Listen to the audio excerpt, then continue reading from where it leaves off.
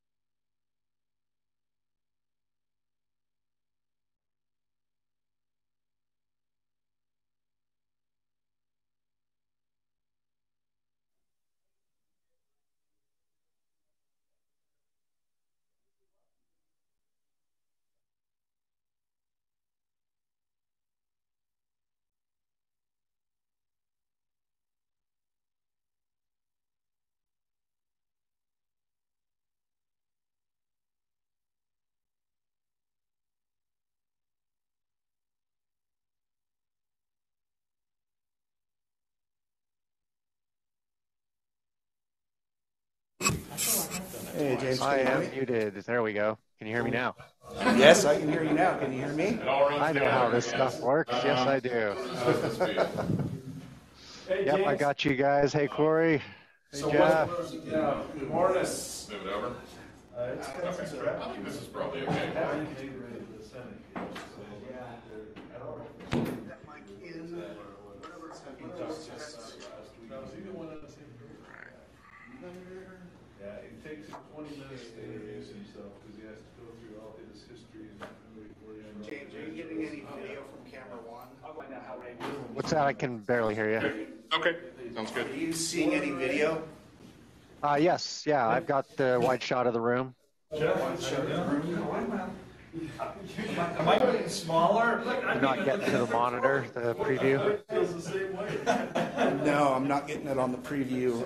One of the splitters was actually unplugged, so I was getting absolutely nothing on the monitor to start with. So Maybe we can I mean, you're gonna have enough for everyone. turn I'm gonna those reboot the DAs camera. off and on again. Yeah, I power cycled all the splitters and everything. I'm gonna restart the camera. Okay, So I'll hang tight. I'm getting the stream going right now. One of these at each spot? Yep. I haven't seen this one before.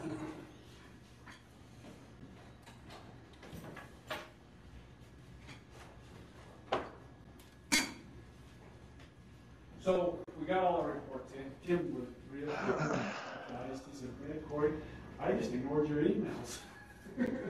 Well, we get to that point, don't we? Yeah, he did. I know he did. He's a little busy, isn't he? He said, "I just assumed that it was all taken care of. I didn't need anything." I said, "Well, when I say specifically your name in the email, it means that I'm talking to you." Tim. I think it is. I'm reporting too. Wow. Well, I'm glad he finally. And Jason said he got his done. So. Yeah, that wasn't a big deal. What report What was this? weird is I thought Jason's was already done when we were talking up at Ruby's Inn. Well, that's what he said. So he says, well, I asked you guys if it was done. Well, he sent us an example of it. It looked But like he didn't put it in. No, he never put it Okay, in. that's weird, because it was all there.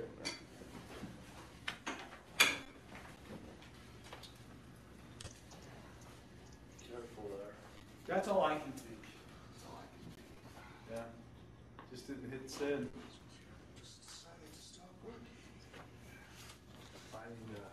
I'm gonna need to present. And maybe it was there, and what's her name from the STEM Action Center didn't find it or didn't see it or whatever. I don't know. Well, I haven't heard anything since talking to her, so I think we're all good now. So I unplugged the You might camera, want to shoot her off an email. plugged it just back say, in, and all it's these not reports powering are on. this Yeah, now. make And sure. then, because I can definitely follow up for you. The camera is not powering back up. Nope, it is not powering back up. Did it power up the first time? Or did you get a Yeah, better supply? I was. It was sending video, but I wasn't getting any on the preview monitor. Okay, let's. We need to Reboot the codec. about 20 minutes. He hasn't tried very hard to reach out to me. Okay. I've tried my. Yeah, well, I hear he's been forming Can we try it one more time conversation. Well, when I with heard the that, camera I thought it was raised. reboot? Yeah, no. Or I could go ahead and kick St. George. the codec reboot. That's the one I talked to. I talked to him for about 5 minutes and I said, let me help you with this bill. Because I want him to come up with something. So I've tried to get a hold through his. Yeah, I've got it back now, Tim. I'm looking at it. Finally, he had legislative research call. Okay, I am able to see it, so maybe we can just keep the camera one on a wide shot. Yeah, but I told him. Where'd you stay at, Brent? Say again? Where'd you stay at? There's a new Spring Hill Suites. Yeah, see the zoom Sugar in House to here. the head table. So it's about 12 minutes away. So I guess what you could do is the live stream is up, and even though it'll be a couple seconds delayed, you could monitor it that way. Well, I think he's misguided too, because I think he thinks that they're accessing through school hardware. And I think they're using their smartphones. Well, I think so too. You know, if they're gonna want to have access, they're not gonna risk getting caught using, well, district equipment. And some are smart enough to do district equipment even to do that, but that's not the norm. Yeah, you're right, exactly. Good, how are you? How are you? Good, thanks. Good, you made it. Yeah. Traffic was okay? Traffic is great, actually. Okay, I am seeing your click share right now as well. Good morning. You're seeing mine? Long Okay. time. Do I push it? Good to see you. So let's go to I'm just seeing the splash screen right now. Might be Brent's, right? Oh, Hello, Ray. mine is white flashing, whatever that means. That means it still needs to load. Should I Go unplug to the it, Gene? ClickShare app. So white and flashing means it looks like we still need to launch the application sharing? and get Yeah, the I driver just- loaded I on just your better machine. plugged it in. Yeah, I hadn't even logged in. Yeah, we need to have a solid white light. So go to your finder, Uh, right there on the far left. So isn't there usually a? Go ahead and just exit the Wow. Load the guy up. There you go. Okay. from Yeah, there. no, I like you. This is the install, isn't it? I've already done that. That's the app itself. You have to use the app that's on the dongle. Got it. That way it That one on the door syncs. comes in from the district office too. Oh, yeah, that's awesome. Nobody knows what it is or asks, but, you know. They will. It's there. We will. I mean, it's changing. Push that. You know, we, Let's see. just about have our district stick on there. Yep. Got it.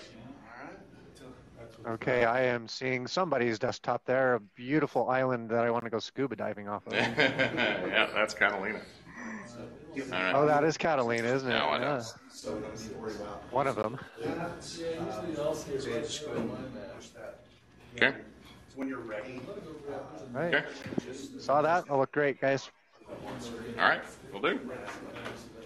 Hey, Tim, is anybody else doing a presentation? Is Ray maybe got one ready to go? We can check out too. Ray's going to be doing. I'll be doing one, but I can't see the icon anywhere. So we'll show you desktop. Just minimize. It's amazing to see that over time.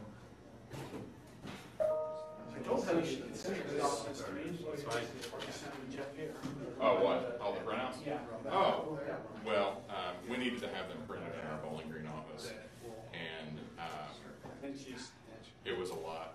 I mean, they sent them to the Louisville meeting yesterday, and I picked them up there and then just checked them. All right, I am seeing a desktop with a desert scene and a small thumbnail of Ray Timothy in the lower left corner. Yeah, yes. So that's. Y'all ready to go? Yeah, Are you going to be? I'm gonna go press a little bit more. No, I think Let's get to that. They're gonna be first. These sorts of things. I know. It's a new- Actually. Yeah. I still keep the edge, right? Yeah, I can do well. Okay, Tim, if we could real quick when you get a chance, let's turn all the mics off. I'm not sure if I'm still hearing ceiling mics or a podium mic maybe. We've got the podium mic plugged in because he's going to be presenting from the Oh, podium. okay. So, yeah. I think it has more meaning if it's. Okay, I just wanted to go.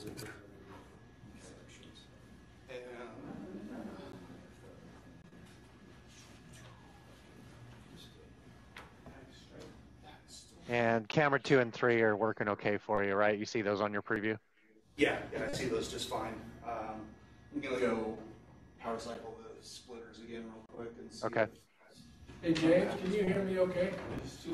Yeah, pretty good. Can you email Jim the voice dial in? He wants to dial in via voice, but he wasn't seeing the phone number dial in info.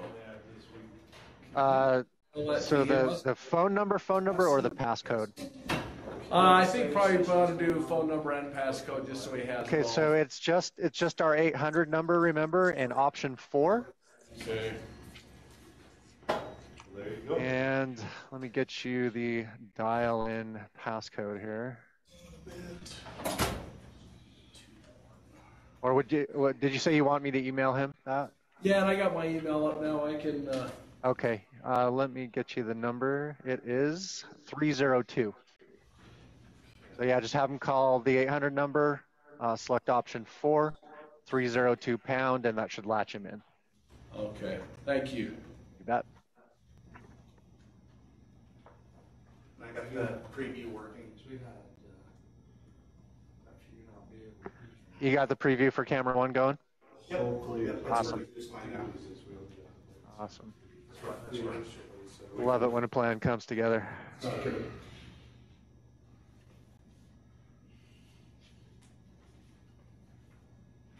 Okay, the live stream is going.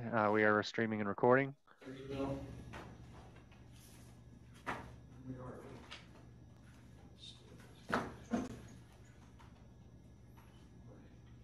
I'm going to step away and mute for just a sec. I'm going to test the audio dial-in. So how'd your report look, Dave, on the Beaver District? Good. Oh, yeah, no, we're one of those heavy Chromebook users. You have been. Uh-huh.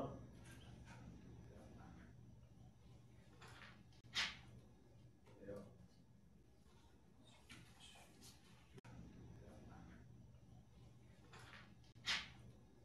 Yeah. You were a front-leading district right from day one. I thought your district was crazy. There they are. Audio test 1, 2, 3, 4, 5. Testing audio dial-in. Yeah, here I am. I thought. All right, thank you. Thank you.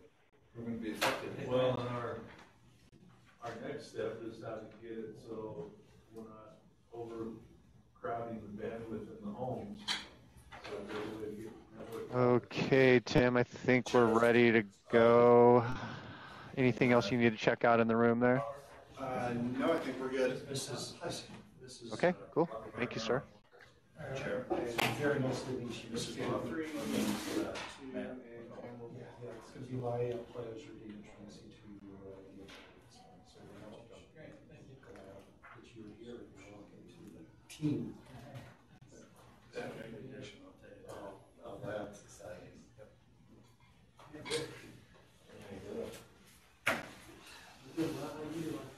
This is pretty good. Doing good, how are you?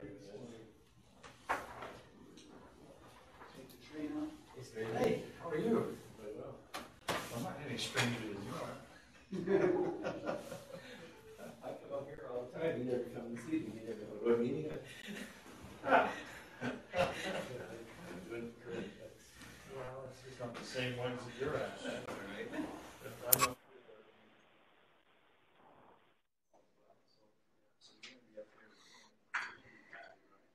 Well, no, in the sense that I will be myself. Take that one to the side by side. Because you are representing. I can't go for it. That's true. But, yes. You can express your views though, if you know what they are. Yes, sir, this will be my views, right? Yes. The power, yeah. Go all the way up. I did.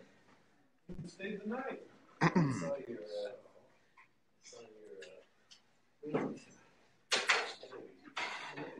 There you go. My good friend Myron called me. Came to say hi. Oh, where were you at? Where were you? Actually, yeah, was hoping he would. All right, it looks like Mr. Stewart has joined us over the phone. Jim, can you hear us okay?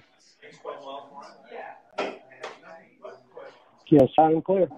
Great, thank you, sir.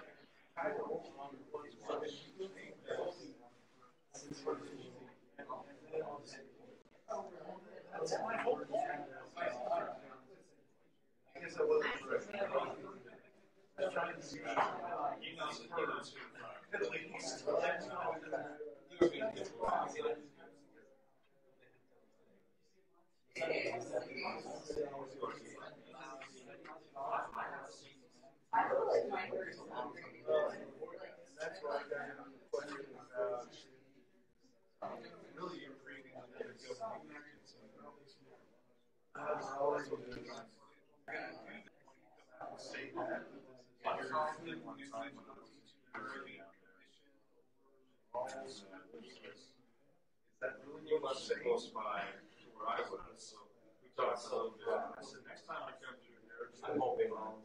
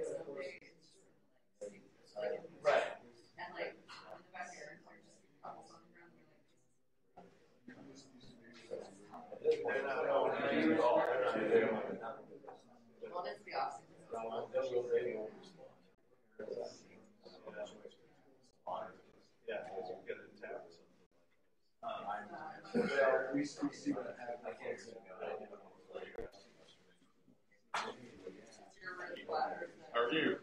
Good to see you. Yeah. Hi, Brett Lake. Good. Sort of the culmination of our many months worth of work.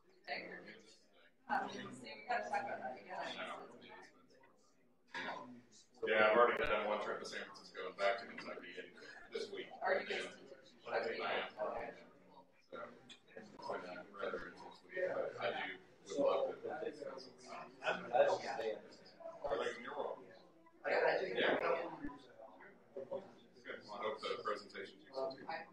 Well, most of it is really sort of jobs. Right.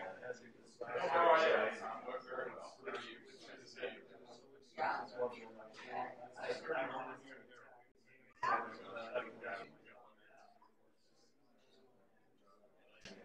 Show you my copy. Oh, yeah. Yeah. Awesome.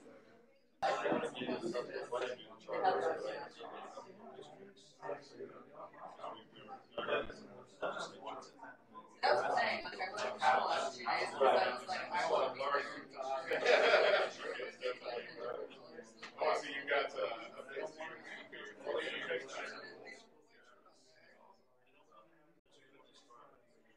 Yeah, I mean, there's one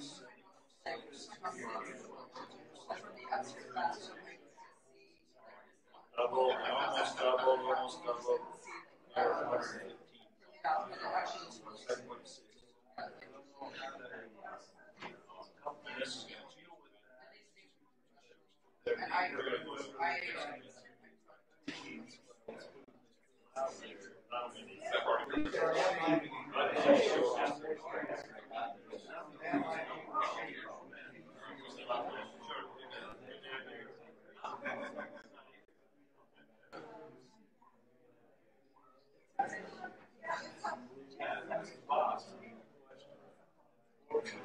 That's why I'm asking.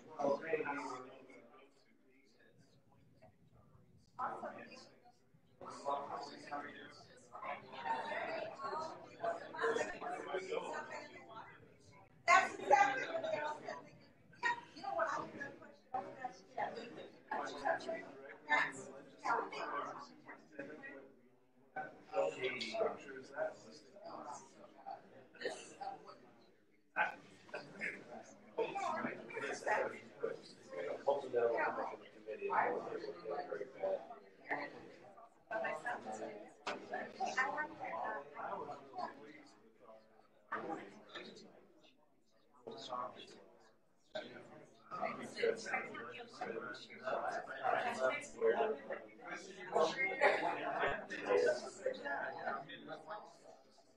Good morning. It looks like we had Laura Busby join us from UVU. Laura, can you see and hear us okay?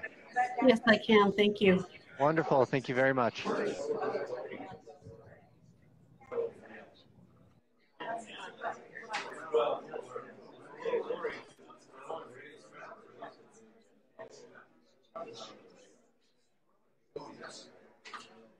I wasn't going to, I really wanted me to, and I'm like,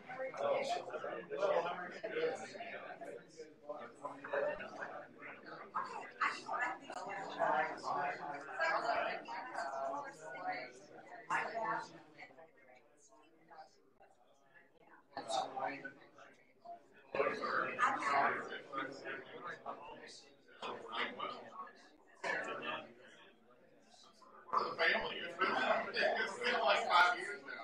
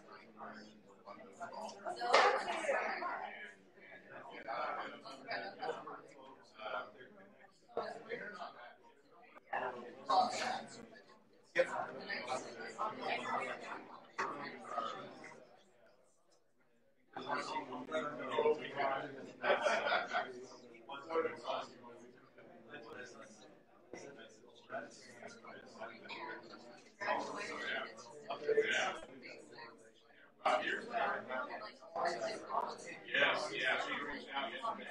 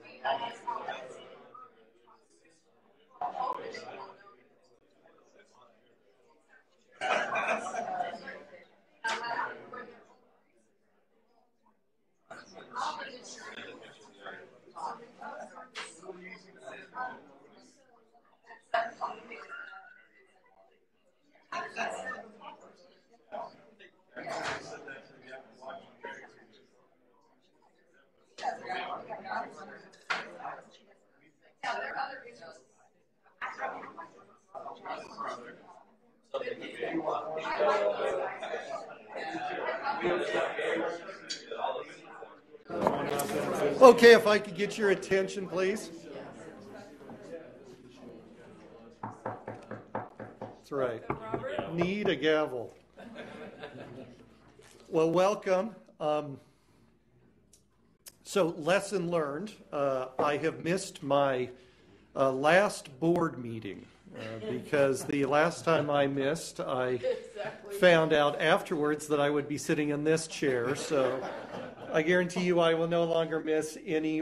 I just wanted, just at the beginning of this meeting, to thank the board for your faith and confidence in my abilities, and wanted to let you know that it will be my pleasure and honor to serve in this role. So thank you very much for this opportunity. I believe in this organization, and it's been my pleasure to serve on the board now for quite a while, and such a great opportunity. So thank you very much, and looking forward to working with you all more and serving in this capacity. So thank you.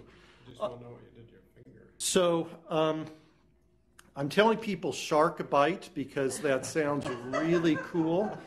That is a much better story than saying that on January 1st I became a statistic, one of those guys that does something with a snowblower that you're not supposed to do. Yeah, I've raised 5 kids with this 20-year-old snowblower, telling them all what not to do for 20 years, and I did exactly what I've taught them not to do. So. Did they move out and leave you unattended? Exactly. The good news is my personal hygiene has become easier. It's one less fingernail I have to clip from now on. So anyway, we have some introductions this morning. First of all, it's my pleasure to announce that Commissioner David Wolstenhume has made an appointment to replace Ray Walker, who served on one of our higher education seats here on the board. And we have via IVC Laura B., who has been appointed by Commissioner Wolstenhume to serve in that role. Laura is at Utah Valley University. She is the Director of Academic IT and Analytics there at UVU. It's also been my pleasure to work with Laura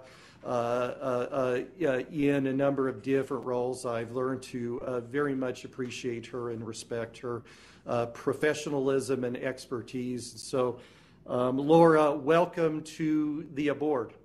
Thank you very much. Great. Next introduction is I'd like to introduce Matt McCullough, who has been recently hired to lead telehealth services with UTN. Matt, would you please stand and introduce yourself, please? If we could get you close to a mic.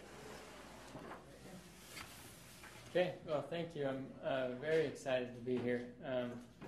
Just sitting here watching everybody come in, I thought how grateful I am that in my career I've been able to serve with what I think are some of the giants in the state in healthcare and now education, and I think this is a great combination of healthcare and education, and there's a lot of great things we can do.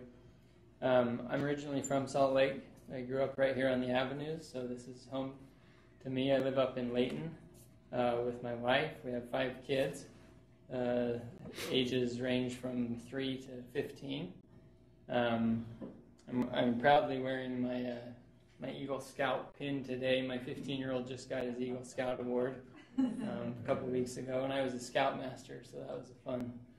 So I came over here from the Department of Health, where I was the director of the Office of Primary Care and Rural Health, and so I've spent about 4 years in the rural health field and getting to know all of the rural hospital administrators, working on financial and operational improvement, and I just felt like it was a really great transition for me to come over here and to work with many of the same customers that I was already familiar with and working with. So I'm just thrilled to be here and want to say thank you. Great. Well, we appreciate you being here, and we'll welcome you, and we'll be hearing from Matt later in our meeting. Ray, I believe we have a quorum. Is that correct? We have 7, if I counted correctly. So we have our only action item for our meeting today is actually the approval of the minutes from our last meeting on December 4th. So if there are no questions or concerns about the minutes, I would entertain a motion for approval. So moved. We have second. All in favor of approving the December 4th board meeting minutes, please say aye. Aye. Any opposed? Okay, the minutes stand approved. We'll now move to our reports, and we'd like to welcome Brent Legg of Connected Nation, who has joined us this morning. The first report that we'll receive is the 2019 K through 12 technology inventory report. So Brent, please. Well, good morning. Again, my name is Brent Legg. I'm Vice President of Government Affairs for Connected Nation. We're a 501c3 nonprofit organization that has had the privilege of working on this Utah School Technology Inventory Project now for 3 iterations, going back to 2015. And I will say that it's truly a privilege to once again have worked with the Utah Education and Telehealth Network. We are a national organization in scope, and we work with a lot of different state government entities across the entire United States. And I will say that truly the most professional and well-run organizations that we work with on a daily basis is UETN. So kudos to your leadership team and to the folks who, all the way down the organization, we have truly enjoyed our work with you going back to 2015, and I think we've got some exciting things to report to you today. So thank you for the opportunity to it.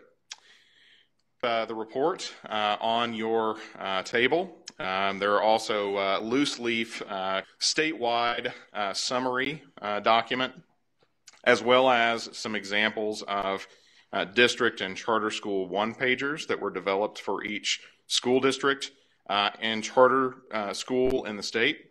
We'll talk a little bit more about those a little bit later in the presentation.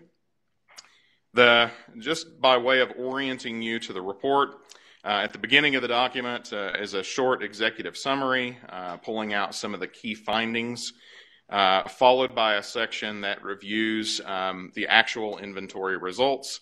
There's a section focused on specifically at the end of that section called district charter comparisons, so you can see specifically how some findings for school districts compare with individual charter schools. And then there is a summary of the inventory methodology, how we went about this project, again, for the third iteration. And then in a conclusion and several appendices at the end. The printed document that you have in front of you does not include all of the individual one-pagers for districts or charter schools. It does not include the appendices because of the size of the document. We were trying to save paper, but of course that is available in electronic PDF form, and that will be available for wide distribution upon your approval of this effort. So very quickly, I want to emphasize some of the things that we prioritized as we looked at implementing this project once again. As you can imagine, when you're trying to assess and take an inventory of school technology assets across more than 1,000 public schools in a state, and to do so in a very short period of time, relationship management is a key to that success. And truly, it has been a pleasure to work with Corey Stokes and interacting with districts and charter schools across the state. We deployed people on the ground to assist school districts and charter schools that were sort of struggling to get their information in.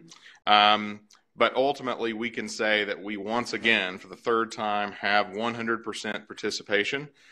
So every charter school, every school district in the state is represented by the numbers that you'll see here today.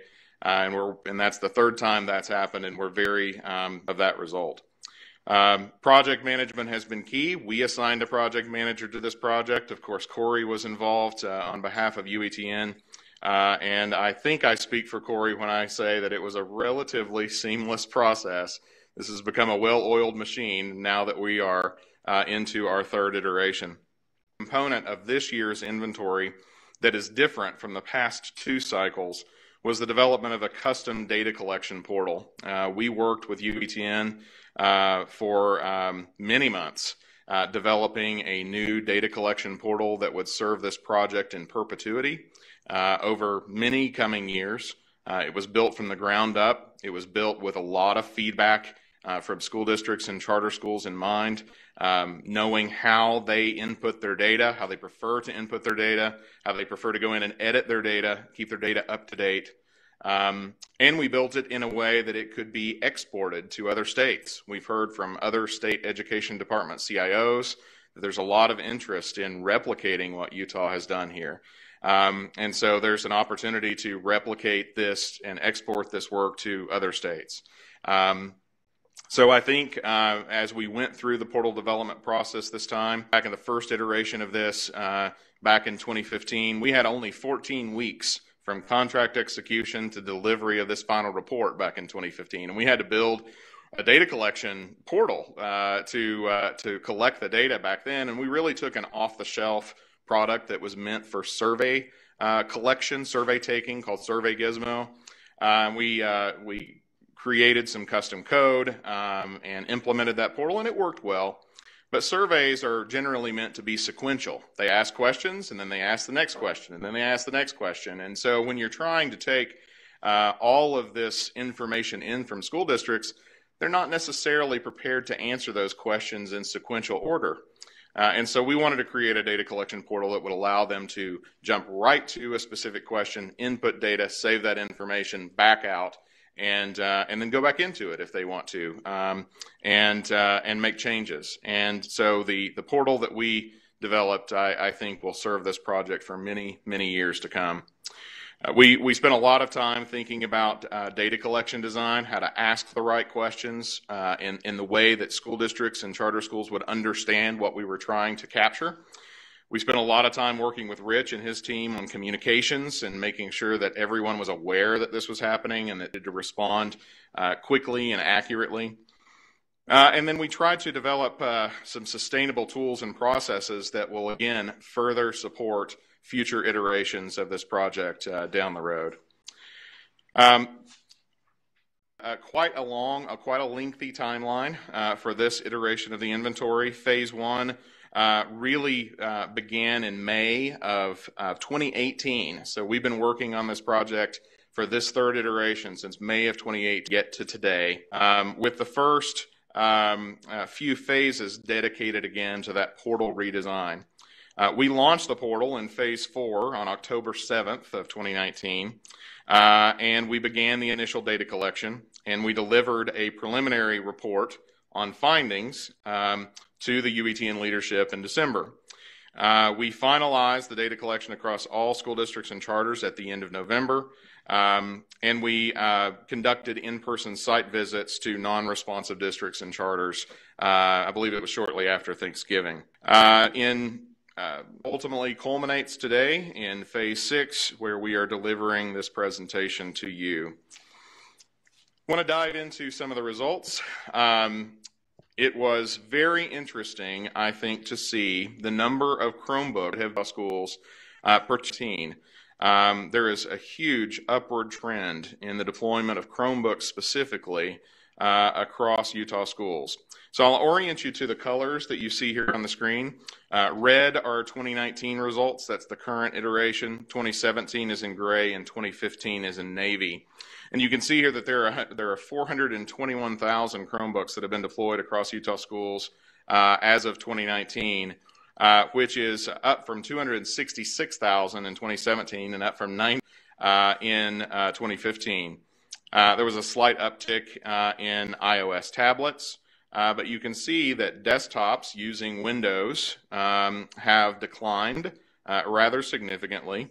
Laptops using Windows have increased, but not nearly to the same degree as Chromebooks. Mac use, both laptops and desktops, have been relatively steady throughout the years, and as you can see, Windows and Android tablets are far less than anything else that has been deployed. Figure 2 are computing devices available for teacher use. Desktops using Windows remains the predominant piece of equipment that teachers use across the state. Second to that are iOS tablets and Mac laptops. Windows laptops are fourth, and Chromebooks are fairly distant fifth.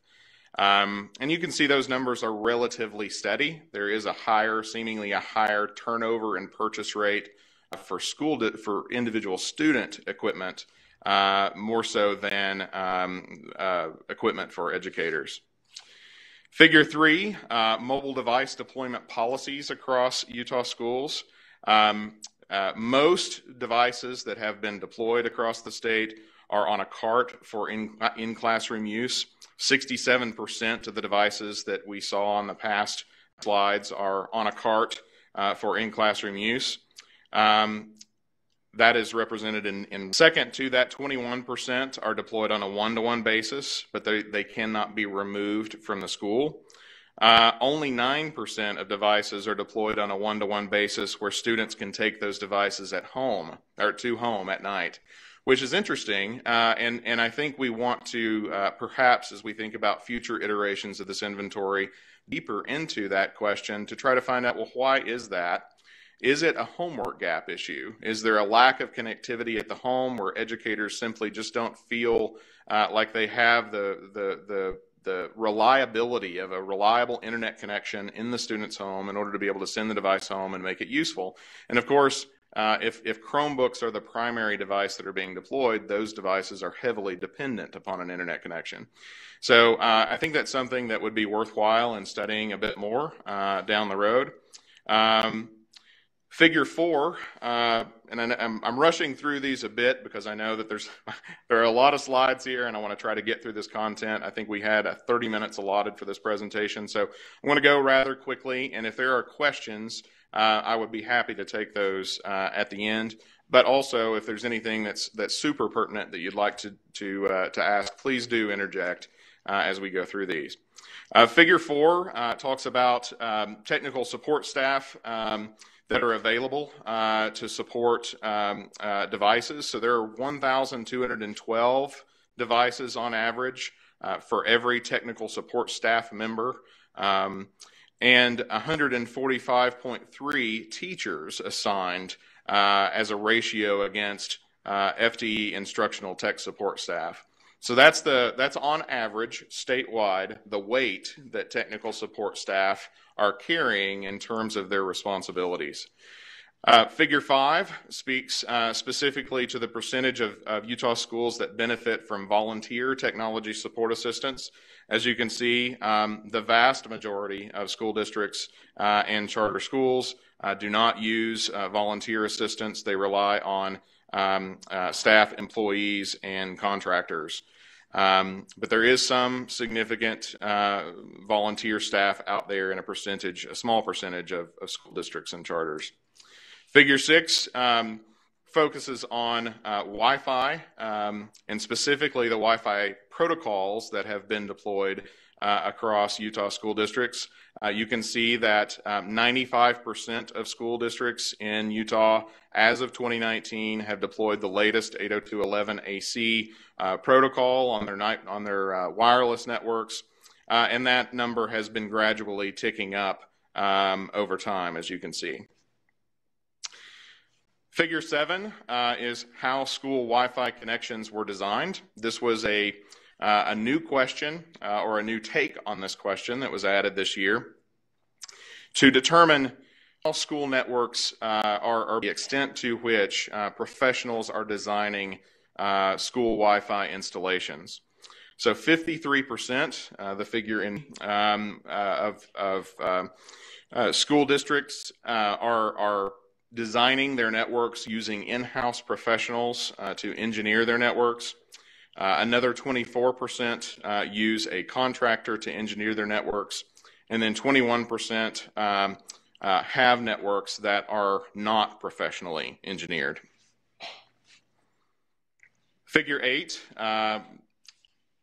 when Utah schools had their Wi-Fi networks reviewed, this is essentially basically the amount of time since the Wi-Fi network was assessed in terms of signal penetration and network quality.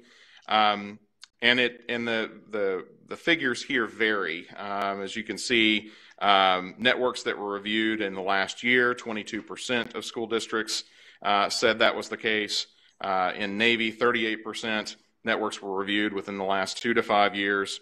And then in gray, the network has not been reviewed post-installation. And some of the reasons why a network was reviewed having post-installation was because it was just installed. So there is a little bit of that if a network was just installed, there's no reason to immediately go back and do that assessment once the initial installation assessment was complete.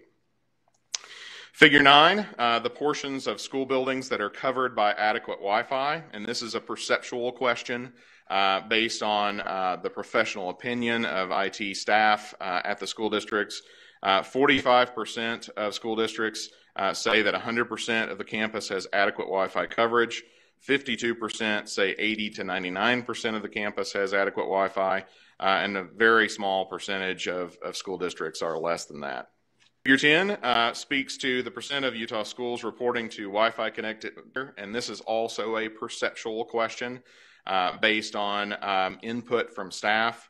52% of districts say that no noticeable outages occurred. 41% said 1 to 4 outages occurred, and then a far fewer report that outages occurred at a higher level than that. Figure 11 speaks to noticeable Wi-Fi slowdowns in the last year. Again, 57% of school districts and charters are reporting that slowdowns happen less than 10% of the time. 35% report no noticeable slowdowns, and again, a much smaller percentage show that slowdowns are occurring more frequently.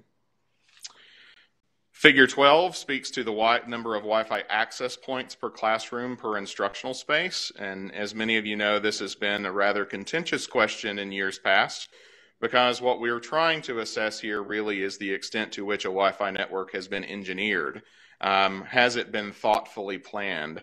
We're not necessarily trying to reach a 1-to-1 ratio of access point to instructional space, but we did keep this question in the inventory for the purposes of marking the number. And as you can see, despite the fact that this is, we're not necessarily trying to hit a 1-to-1 ratio on access point deployment, the number is ticking up. The density of the network, the density of the access points that are being deployed is ticking up from year to year, from 0.58 access points per classroom or instructional space in 2015 to 0.88 today. Figure 13 speaks to the average age of wireless hardware in Utah schools, and this is specifically gear that supports Wi-Fi networks. And as you can see, that 20% of wireless hardware is 4 or more years older. 30% is 3 years older. 29% is 2 years older. And then within the last year or newer than 1 year, 11% respectively. So that's a fairly even distribution across the years, and it essentially shows that Utah schools are refreshing their hardware according to a cycle. And of course, now that that E-rate is permanently supporting Category 2 Wi-Fi installation, we're going to, I think, see a more predictable and even cycle to the refresh of that hardware. Figure 14 speaks to the average age of wired hardware, wired networking gear. And as you can see, much more of the wired networking gear is older. So 40% of wired networking gear inside Utah schools is more than 4, compared to 21% at 3 years old, 28% at 2 years old, and then a smaller percentage for 1 year old or less. I will offer my own opinion, and Corey probably has an opinion on this too, I would imagine. I think it is probably the case that wired gear, when it was purchased, was capable of delivering the type of connectivity, and does not, at 100 gigabits internally on a network inside a school building. It's probably a little more sustainable and lasts a little longer. But what we see deployed in terms of wireless hardware. And the wireless hardware has improved in terms of speed and latency significantly over the last 5 to 10 years. So I think it's been more of a desire to refresh that and let some of the existing wired base. That's my opinion, Corey. I don't know if you have any other thoughts to that. So we presented this to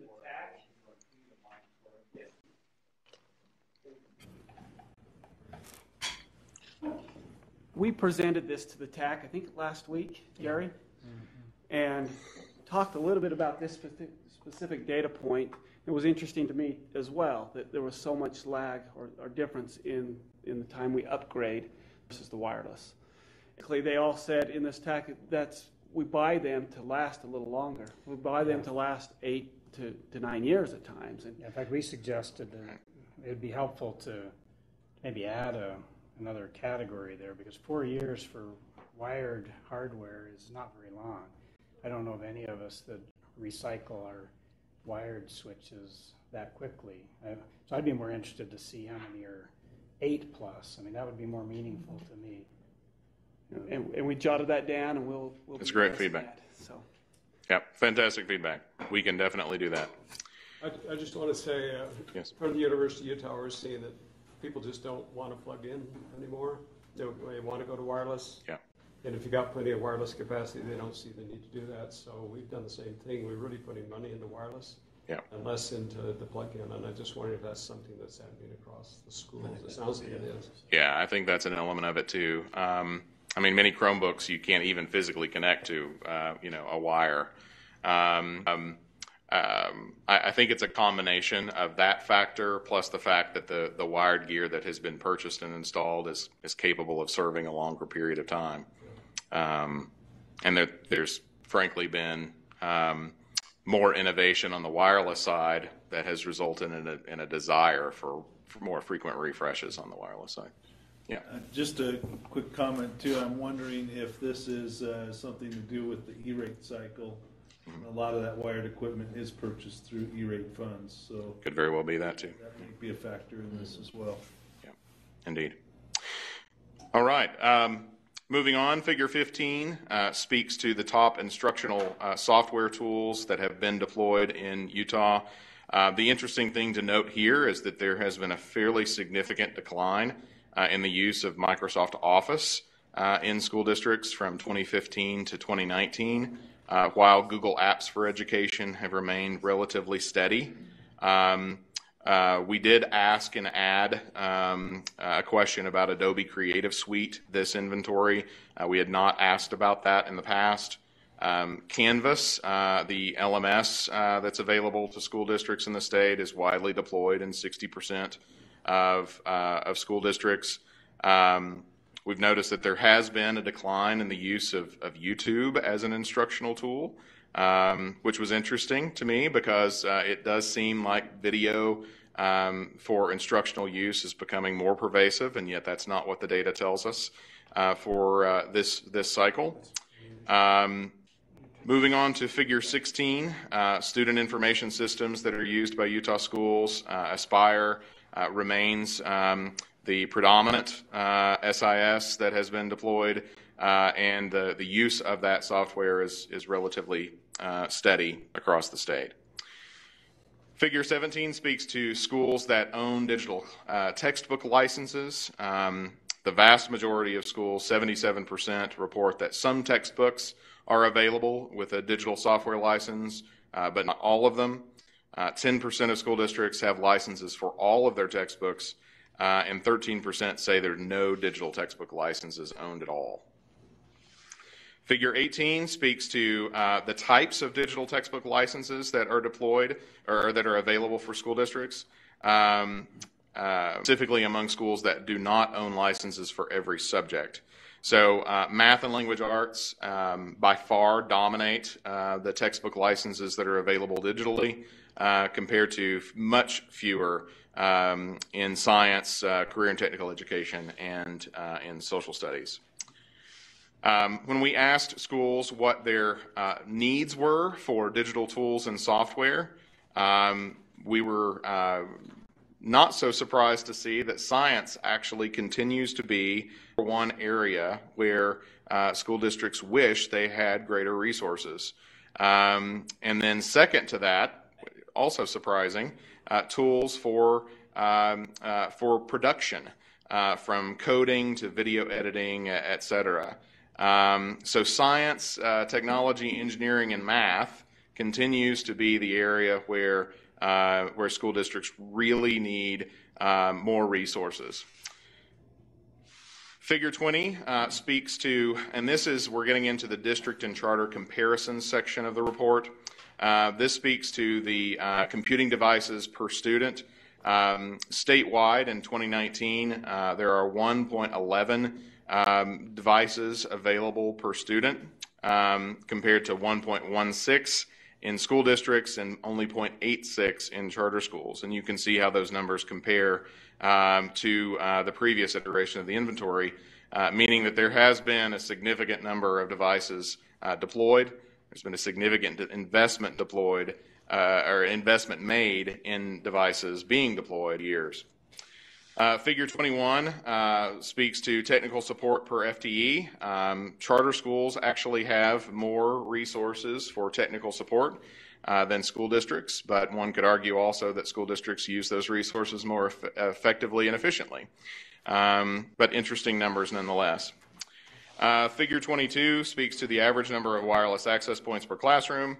Wi-Fi networks are certainly denser in instructional buildings in school districts than they are in charter schools. And I think that probably speaks to the nature of the fluidity of many charter schools and where they meet and the buildings that they use, and the permanence of those buildings. But the numbers support that. 3A is the average age of wireless gear in schools, again comparing districts to charter schools. It's interesting to me that the numbers in terms of trend lines are relatively consistent across district and charter in terms of age of wireless gear. And 23B shows wired gear in much the same way. Wired gear for district schools compared to charter schools is significantly older, getting back to the question that we were discussing earlier. The wired gear in charter schools does tend to be newer. Figure 24 speaks to instructional tools and software needed by schools or school districts versus charter schools. And we can see that while science, technology, engineering, and math, continues to be the top reported need, the need is less among charter schools than in districts, which was an interesting thing. Figure 25 speaks to digital content license agreements between or among districts and charter schools. You can see that the numbers are fairly consistent across the board in terms of owning digital licenses for all textbooks versus owning some but not all. There is a significantly higher percentage of charter schools that do not own any digital content licenses than there are for school districts. In terms of ones that are reporting that they don't own any at all. Very quickly, I want to show you just orient you to the one-pager document. So you have a sample of the one-pager document in front of you. You also have the statewide summary, which is more like a three-pager type document. We wrestled with how much information to put on these one-pagers. As you can see, they are quite busy. But I think there was a desire to pack as much information as we possibly could onto the page. More information is better than less information. So while it can be a little bit overwhelming and a little bit difficult to digest, it was a conscious decision to put a lot of content on these documents.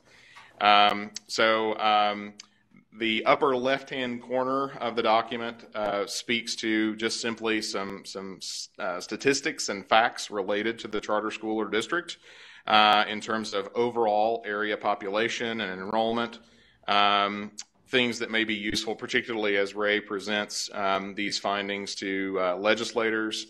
We'll see how it's easy to look and see how one district compares to another in terms of demographics and statistics. By taking a look at those that fact sheet or that fact table in the top left-hand corner. Wi-Fi networks, you'll see, are directly under that, followed by the age of networking gear in the schools within that particular charter or district. The number of computing devices per student are indicated in the next column at the top.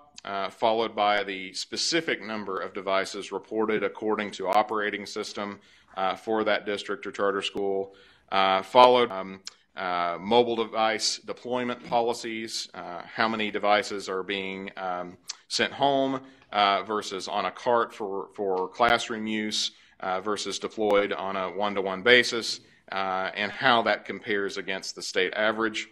And then the final section in the bottom right-hand corner is full-time equivalent technical support staff across schools as compared to statewide averages. Example follows much the same. It's the same type of information. You should, again, have a sample for both a charter school and a district in front of you. And that brings me to the conclusion of my report. So I would be more than happy to entertain other questions. Yes? So you're going to present to the legislature on this report, and you have to do it in 5-10 minutes. What would you tell them about this report that they ought to be aware of and not to be maybe funding? So I would say that the number one takeaway for me, after the passage of House Bill 277 and the investment that has been made in instructional technology across the state, they can be proud that those investments are going to work and the data that those investments are having an impact on the number of devices that are deployed, on staff that are available to support the deployment of that technology, and that the trend lines are really up across the board thanks to that investment. that school districts are still, in my opinion, wrestling with how to make use of the devices beyond the classroom. I think the homework gap issue needs to be explored further. Significant lack of internet access in the home, and that's why school districts feel uncomfortable sending those devices home. There may be other issues there that need to be dug into a bit more about why school districts may not feel comfortable sending those devices home. But what's interesting to me is that an enormous number of devices have been purchased, but they're residing in school buildings. So is there a way to make those devices more functional, more impactful by making them available to send them home with students? I think warrants some further exploration, and it's something the legislature needs to monitor. So on the, what would you say has this made a difference in the education of students? The report would indicate that there's an improvement in education. So one thing that we have never attempted to do, and Rick may have an opinion on this, is to tie the investments to student learning outcomes, right? To improve test scores, improve grades, improve college admittance. We've never attempted to take the inventory data and track that along with those academic performance measures. I think if we were to expand the scope of the inventory in the future, or the scope of the study, we might begin to look at those things. And I think we would want to do that in coordination, obviously, with the State Office of Education. And I'm sure Rick has some thoughts in that regard. But interesting to see if academic outcomes are improving with these investments. But the data that we were responsible for collecting just simply didn't go there. And maybe to that point, we do have an evaluation of the digital teaching and learning program separate from this is a great data point.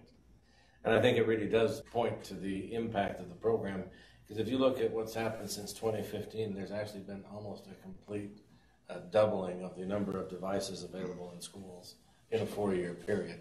So it certainly shows that the investment by both the state and the districts has increased to be able to bring technology to schools. And then we're also looking at the additional to that, according to their plans, and that is it making an impact on teaching and learning. Milken is doing that research. Who is? Milken. Materi. They still do that. Materi Group, yeah, Cheryl. Thank you. He's out of prison now, so.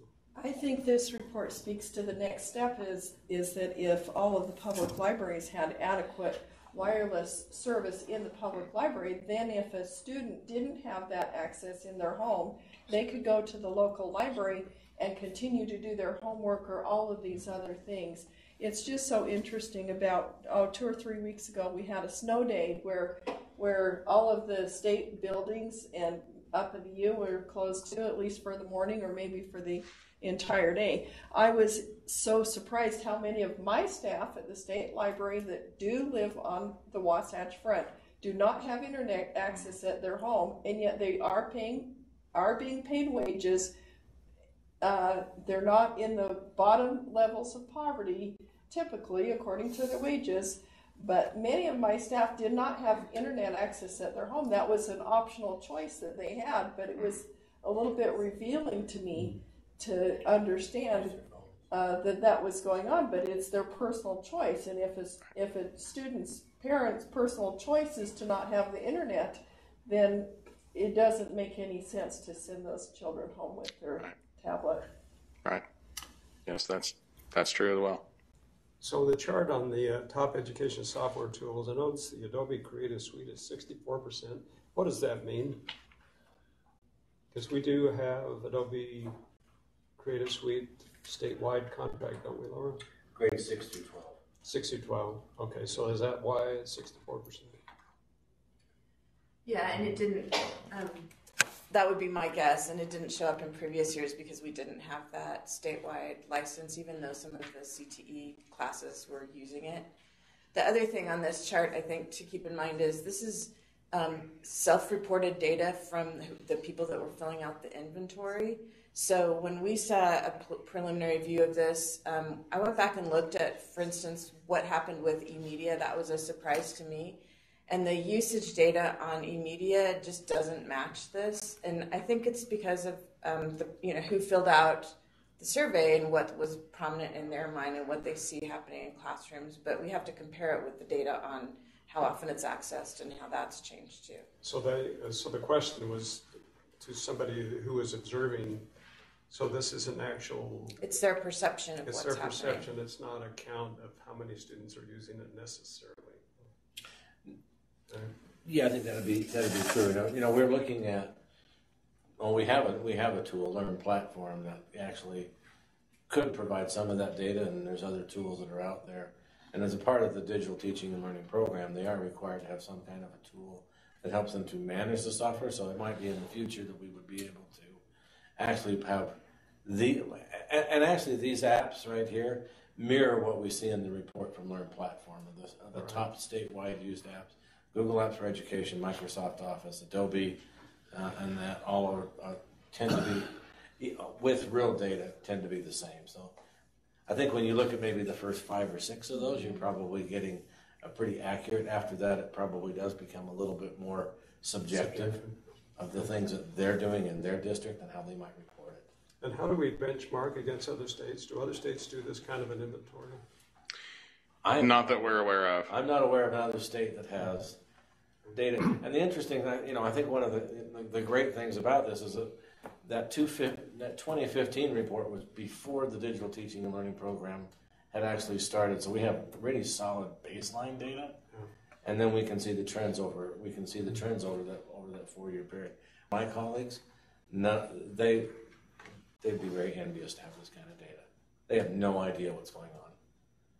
I gave a presentation in Long Beach, California 2 weeks ago at the Council of Chief State School Officers, the group of CIOs that meet as part of that organization, State Education Department CIOs. And I was giving an overview of Connected Nation and what we do as an organization. And I spoke briefly about this inventory report. And I can tell you that all the CIOs that were in the room around the table were extremely interested in this and wish that they had this level of insight into what's going on to their schools, and they simply don't.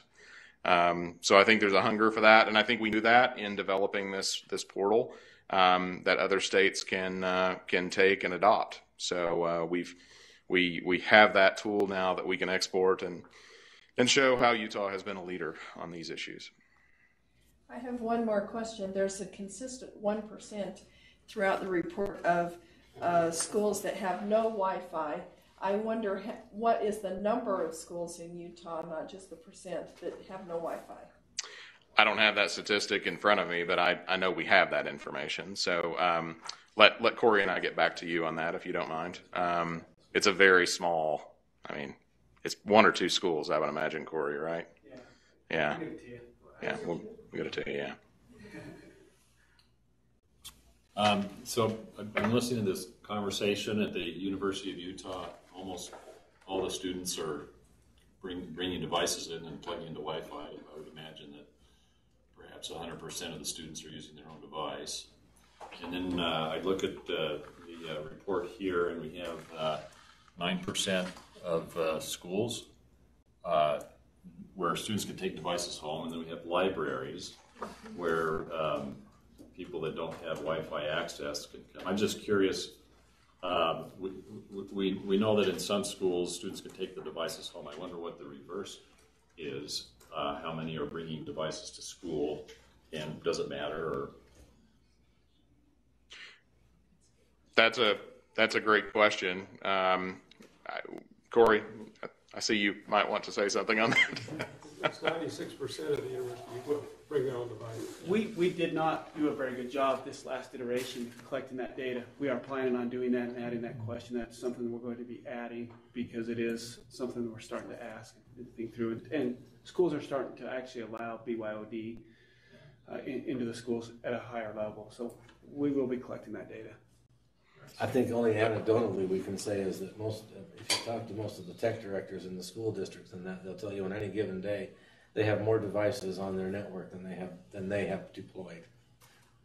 And sometimes even than they want. Usually by double or more. Yeah, usually by double. So they are bringing them, but they're also getting a device from the schools. And the challenge, I'm sorry. I say the number one thing that students want on campus is good wireless.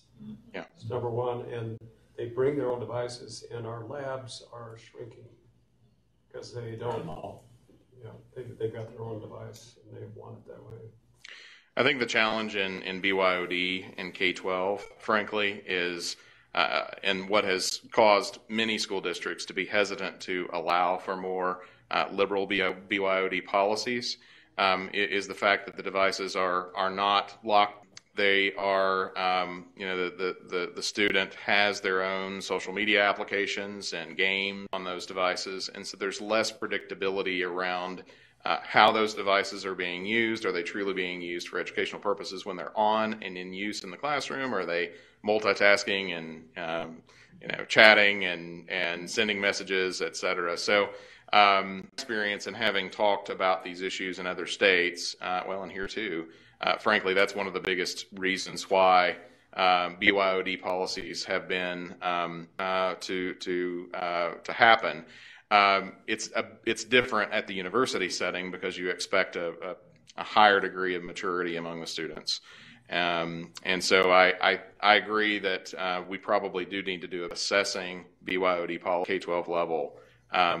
But I'm not sure we're going to see a significant upward trajectory in that because of the issues that I just mentioned. So, Brent, thank you very much. Very much appreciate this reporting time and the help of Corey. Just some concluding thoughts from Ray, please. Thank you. Thanks again to Connect the Nation for your work and support, and to our staff. Corey, thanks for spearheading this for us as well. When we were first asked to do this type of an inventory, it was to gather baseline data, as Rick said, so that the legislature could see if we had sufficient resources in our schools to be able to access technology and to access information.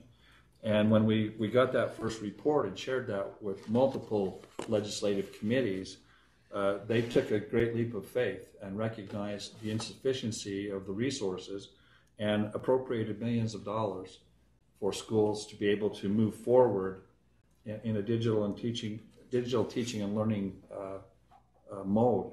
And so every time we do this, it just backs up the fact that schools, traditional schools, charter schools, are using those resources very effectively. They are making progress. And that's when we're able to share information like that, that's when you get good legislative support. And so I think, this is a very credible report, and we will be making sure that it is available. We'll present to any of the legislative committees that need this information. So again, thank you very much. My pleasure. Thanks again for the opportunity. Great. Thank you. Before we move on to our executive director's report, will the individual who was recently elected to the very prestigious America's Public Television Station Board please stand? We would like to congratulate Laura for her election to that board, and actually did a little bit of reading on that board, and it is a national prestigious recognition for Laura, the great work and the reputation that she has amongst her peers. So congratulations. Thank you. We will now turn to our executive director report. All right. Thank you. And congratulations, Laura. That is great. Do I need to push this again?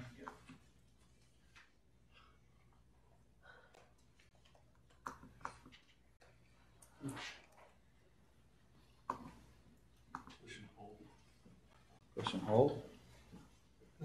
It's lost its connection, so Plug in. I need to get back up and open the app back up again.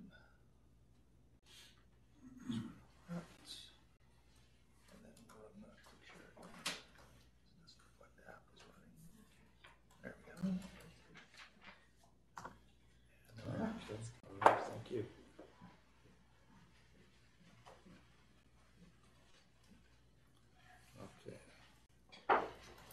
did not know it would time out on me. Sorry about that. Okay, as you recall, last legislative session, all of our funding that we received was changed to one-time funding. And so that was a concern for us because we have ongoing costs. And so during the interim period, we worked with legislators and tried to make sure that that funding could be converted back to ongoing funding once they took care of tax reform or whatever they were going to do with that. So the first week of the session, they looked at our funding and they adopted the base budget. And as part of the base budget, everything that we were appropriated was converted back to ongoing funding. So we did very well in that regard. So I want to share with you now where we are at this point. We're at a midpoint of the session, and things are looking really well, I think, at this point. I have on the screen there for you, that's our funding request. We have growth and operations, and we have a request for consortium software. For growth and operations, some of it's ongoing, some of it's one time. The consortium software is all ongoing request. This is what growth and operations consists of, if you remember. We have 35 new sites that we need to connect to the network. We have backbone links that need to be upgraded to 100 gig. We have 9 of those. We have over 70 telehealth network locations that need additional operational funding. Colleen has already talked about public libraries and the importance of having good internet connectivity there. That will help tremendously with the homework gap. For those families that do not have internet connections in their home, it's very easy to go to the local public library. The problem, however, public libraries have insufficient funds. And so we're asking for the funding to connect those public libraries, to pay those circuit costs. They're already connected, but they're having to come up with their own budget, and so they're connected at a minimal bandwidth. So we're asking for the funding to connect them. Again, it's just like our schools with a 1 gig minimum standard bandwidth. And then we need network monitoring and efficiency tools to be able to do a deep dive and to look at our network and see how well it is working and how secure it is. So let me talk about the consortium software. We have 2 types of consortium software. The first one is that's Canvas. That's where we have a statewide license. And there's a discrepancy in how public ed is funded to use Canvas versus how higher ed is funded to use Canvas. This is higher ed's appropriation to help them with those costs. The green represents the funding that higher ed receives right now that they put towards their Canvas license. The total cost of Canvas for higher ed is $2.55 million. So higher ed is having to come up with a great deal of their budget to cover the full costs of that learning management system. So what we are requesting is $800,000 this year as the first phase for funding for Canvas for higher ed, and then we'll go back again next year and ask for phase 2. That's the Canvas licensing that we're talking about, so that eventually higher ed will have the same 100% coverage for Canvas that K-12 has. Awesome. And then we have the Nearpod platform, which I would describe as a productivity tool, is how Senator Reby describes it.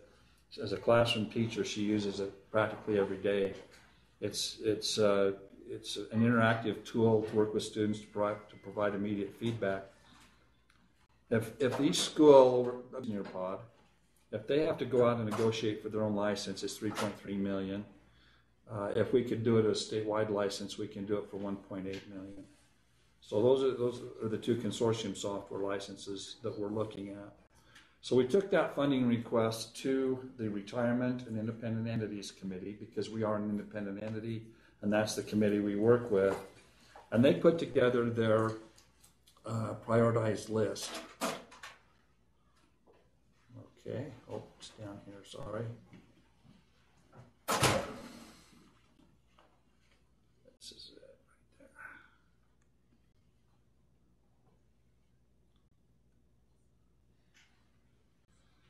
there. All right, this is the prioritized list as they determined it. And by the way, Robert, I know we were wanting to be there.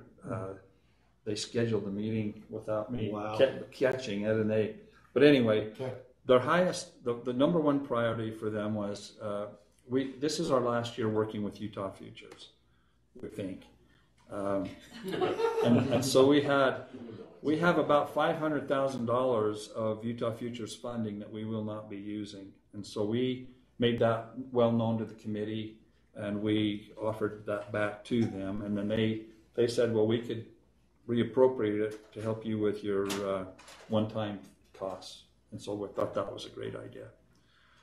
Their next highest priority is a public safety retirement bill, but then the next two would be our two requests for growth and operations and for consortium software.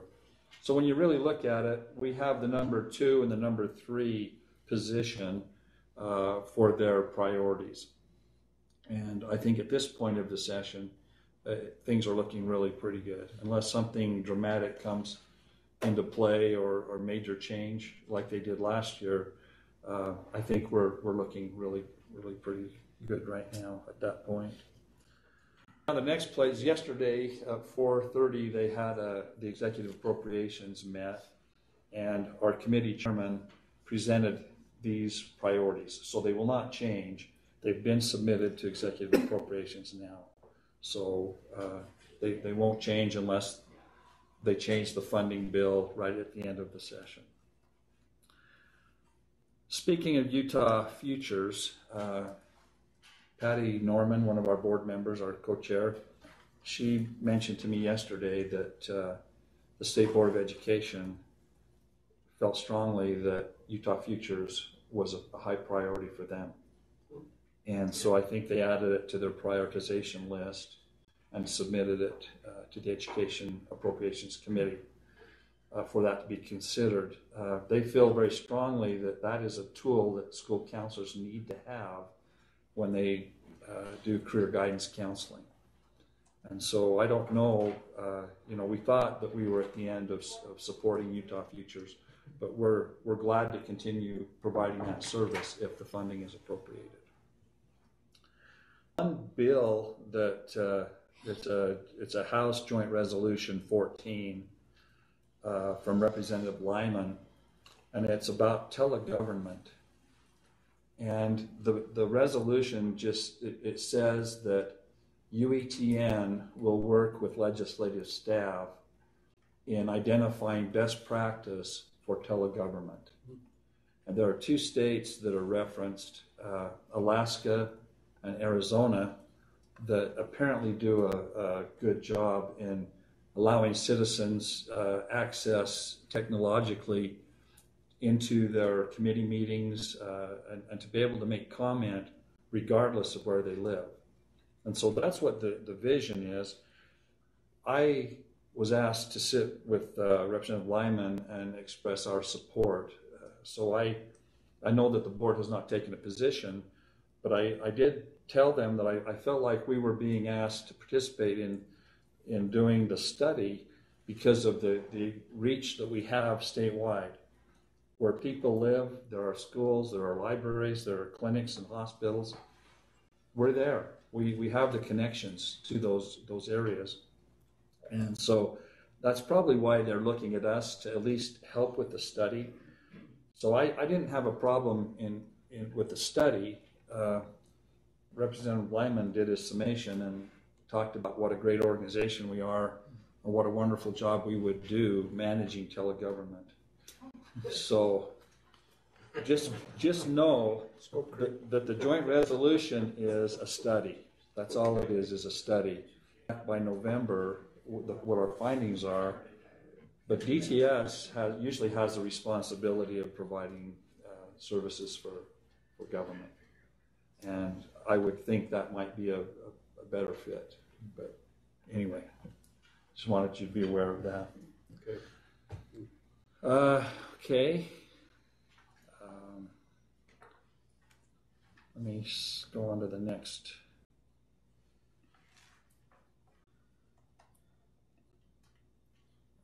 By the way, this one page has Dave Bueller's on it too. So It has what? your support. Dave Bueller's on Oh, it. yeah. Okay. The next thing that I wanted to share with you very briefly was this map right here. You have a hard copy, those of you that are here, you have a hard copy of the changes to the network over the last few years. We started with 2012 because that's when I started with UETN. It was in 2012. And I know it looks like an eye exam, but if you look at the pie chart in the upper corner there of the state, in 2012, the amount of traffic and utilization of the network was 7.625 gigabits per second. Now that number doesn't really ring, with me. I don't really understand what that number is, but I can watch the utilization year to year. So from 2012 to 2013, it doubled to 14.3. And then 2014, it nearly doubled. 2015, nearly in each succeeding year, a huge increase in the amount of utilization. So in the short time that I've been here, the amount of usage or utilization has gone from 7.625 to now 115.5 gigabits per second. That's a significant increase, and a lot of it has to do with the shift in society of utilization of technology and the way that we've changed instruction and delivery of instruction and information. So I think that speaks highly of UETN being able to stay ahead and making sure that our stakeholders don't have to worry about capacity issues.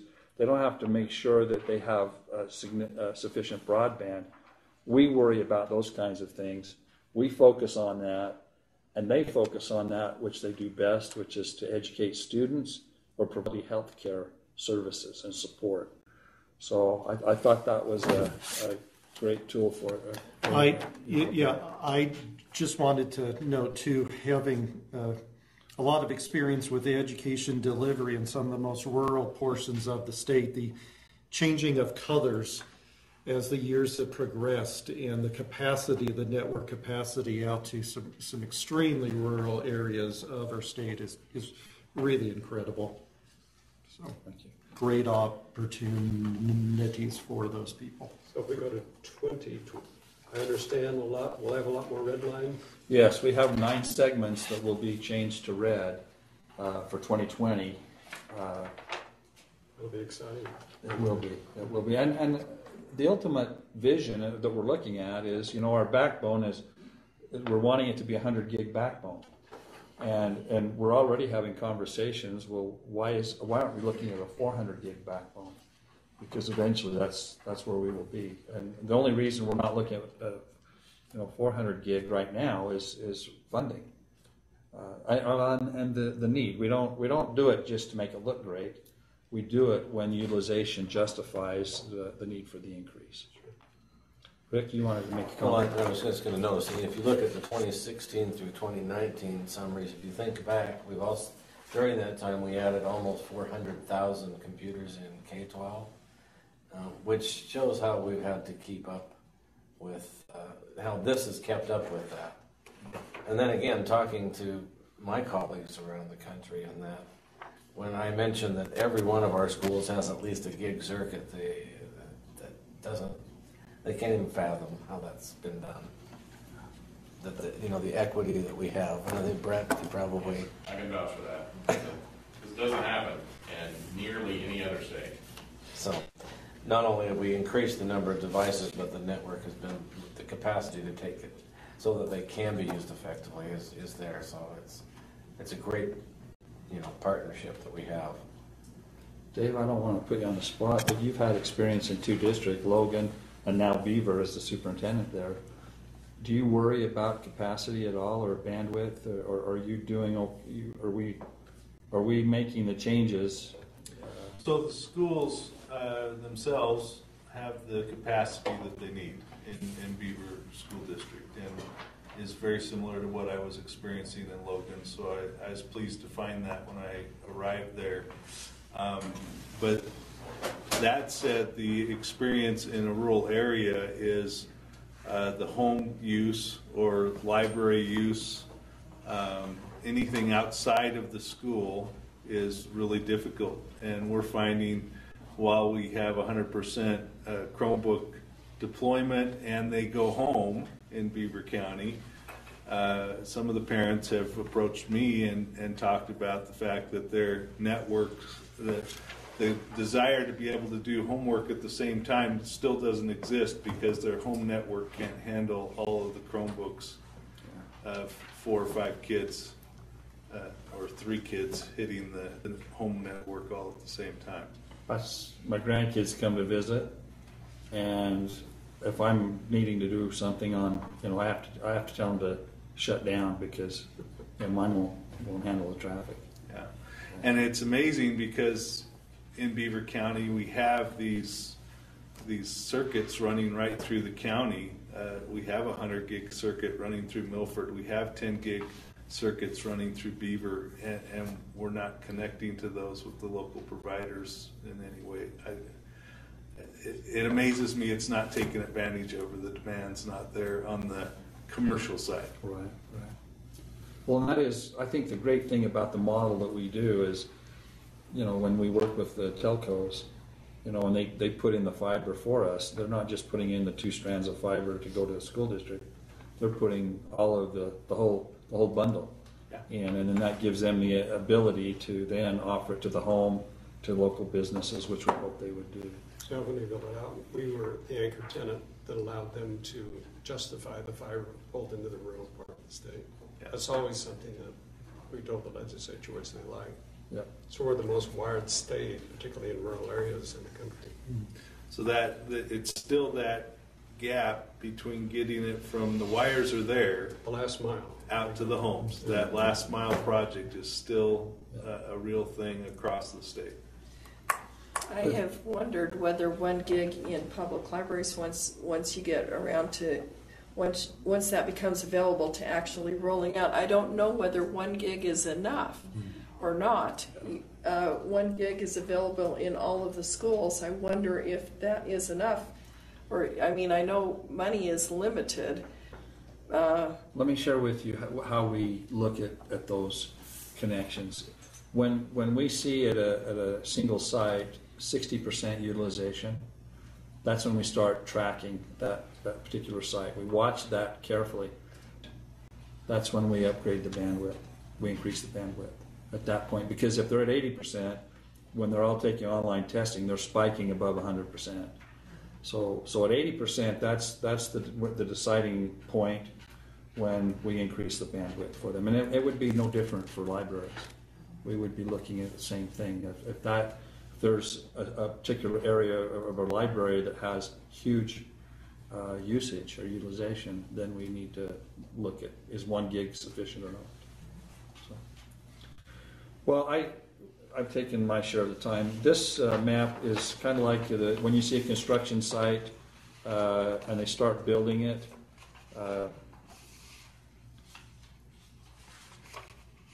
This just shows a change over the years. Anyway, I won't go on with that. You can see that. See it. You want to see it? Yeah, I really like to see it. Okay. That's cool. We're starting right here. here. So this is time lapse. You can see the small changes to the network. Is this available online? It is. Okay, to the UETN. It's linked in Board Docs. There's a link in Board Docs. Oh, in Board Docs. Okay. And it's about 50 seconds. Sorry, it's about 50 seconds. But then on the website it loops a few times, so you could look at the graph as it grows on the right side, or the network map as it changes, or the utilization number. So different ways to get the information. Has the legislature seen this? No, not yet. This is Katie and her crew did this. Then there's one more thing I wanted you to see. If you go to About UEN and click on it, and then as you go down, we have a new In a Nutshell. And I'm not going to show it right now, but if you would go and watch that, it's 3 minutes and 2 seconds. So if you would watch that, it's an update to the other In a Nutshell that we've used over the years, and it's and that's on the legislature page. It's on when you go to our homepage, uen.org. Top right hand side it says About UEN. You click on that, and then scroll down. You'll see. Do you want me to show it? Or? I actually specifically didn't watch it thinking that it was going to be unveiled this morning, so I would love for you to show it. Okay. When the board chairman asks you to do something, you do it. All right, this is it. Whoops. And we understand great things happen when we work together and stay connected. Let me start that over again. I have sound now. You have it selected for the share? Oh, I don't know.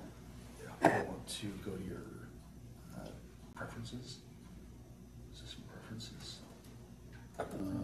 Apple says, oh, there we go. There. System preferences. And to sound. Right there. Yeah, I was thinking it was actually, I couldn't find Quick share. Oh, Okay. Video's always been with that. Okay. Thank you. You're going to post this to the website? It's already on the there. website. I didn't see it. Right, okay. And it's in the link on the board docs for this report as Yeah, well. I got that one. Utahns here in the Beehive State are industrious and curious, and we understand great things happen when we work together and stay connected. And what's one of the most important ways we connect? UEN and UTN, Utah Education and Telehealth Network. Our infrastructure and applications help connect schools, colleges, libraries, and healthcare providers all across the state at over 1,600 locations in every county and every corner. Take this IT director. She depends on UEN's robust internet backbone and reliable network to manage critical services for her district, from instruction to finances, phone services, meals, and even school buses. For this healthcare administrator, UTN plays a critical role at his small clinic. Our broadband network helps connect healthcare experts, which improves patient care. For others, like this elementary school teacher, UEN helps keep her at the top of her field by giving her access to professional development courses that help her earn new credentials and expand her expertise. Meanwhile, her students have access to cool resources and research tools at school and at home through our website and Utah's online library. So, no excuse not to do that essay. That's the spirit. And at the university level, we save institutions time and money, resources which can be reallocated to their students and staff, helping to keep top talent right here in Utah. Talent like this professor. He loves how our interactive video system helps bring distance learners from across the state into one virtual classroom. Hi, everybody. UEN also supports online apps like Canvas, which makes for faster grading and more accurate feedback. Faculty love incorporating video and other media into their courses easily, which we know keeps students more engaged. And don't forget what our network does for preschoolers, librarians, television viewers, researchers, and technical colleges. Chances are you probably benefit from UEN and UTN too. In short, Utah Education and Telehealth Network helps keep the Beehive State buzzing. That's because we understand what we're building goes way beyond technology. We're giving people throughout the state access to information, and more importantly, to each other. A technology network and a people network that helps make Utah a great state to live, work, and learn. That's Utah Education and Telehealth Network. Connect with us at UETN.org. Well, beautiful, nice job. Well done.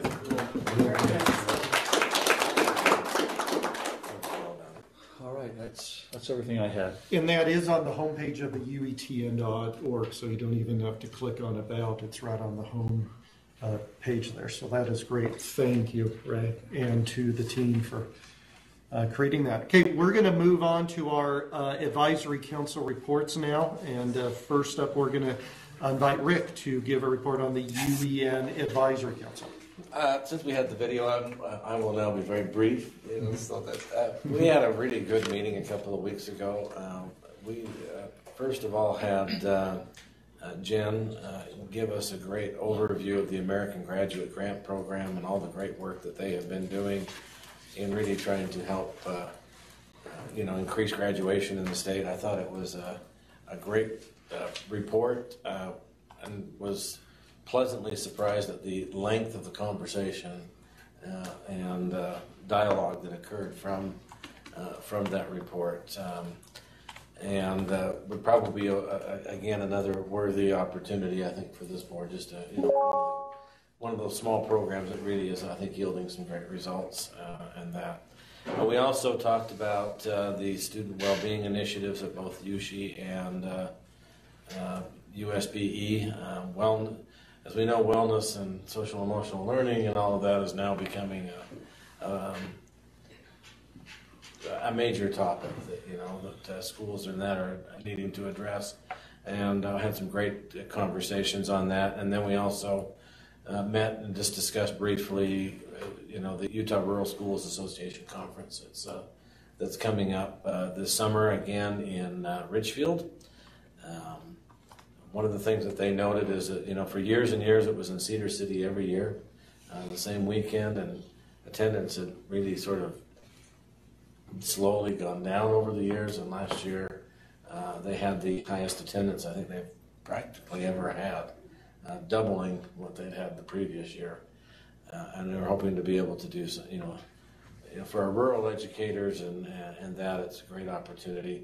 And this year it will be in Richfield at Richfield High School and at Snow College South. But it was a very informative meeting, and just seeing the good work that UEN is constantly doing. That's what the role of that committee is. So thank you. Great. Thank you, Rick. We'll now go to Matt for the UTN Advisory Council report.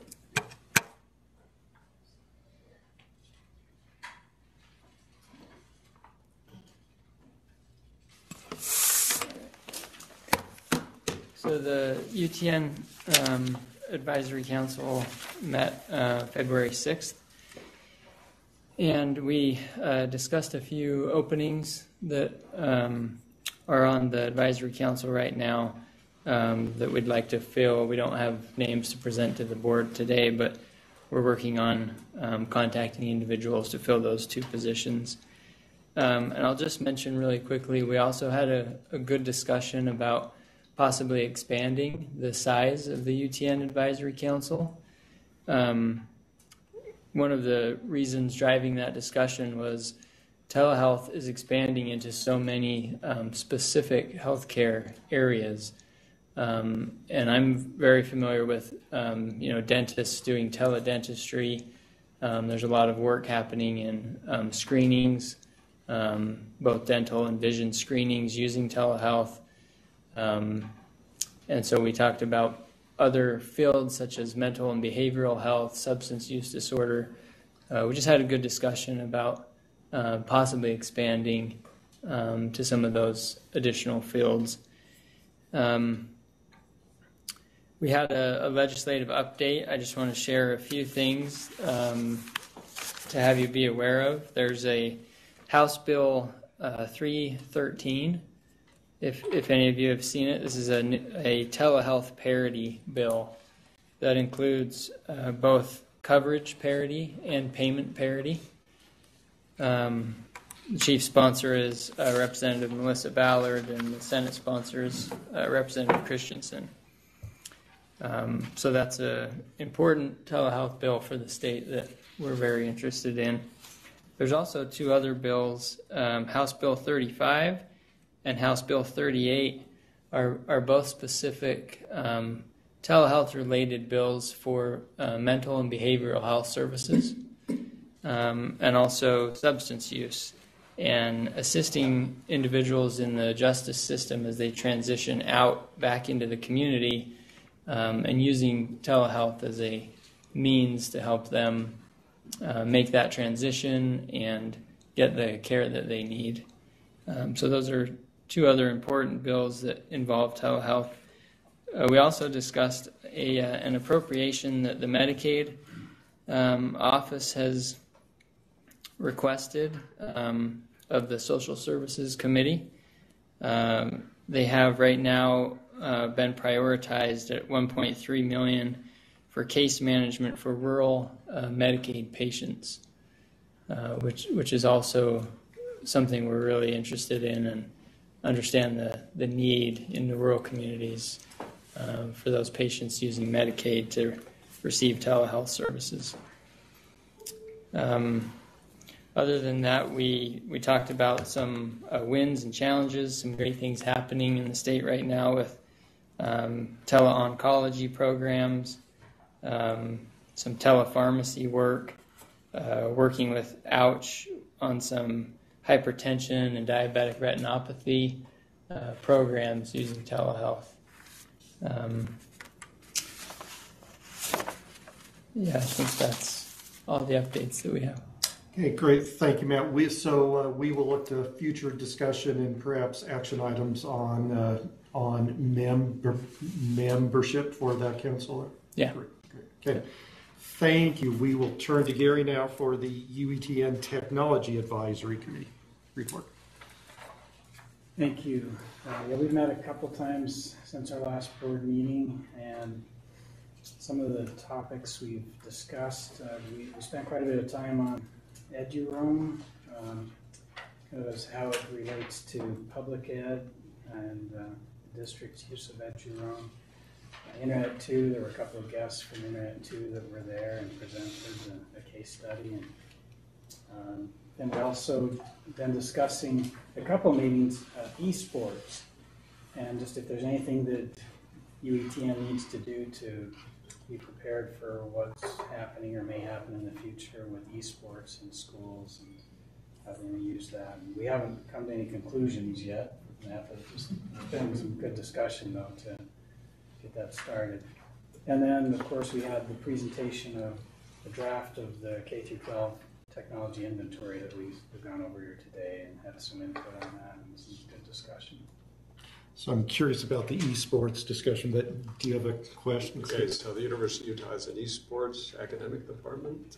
Started out, they thought they did it about 540 people in the esports program now, and there's it's the fastest growing competitive sport in the world.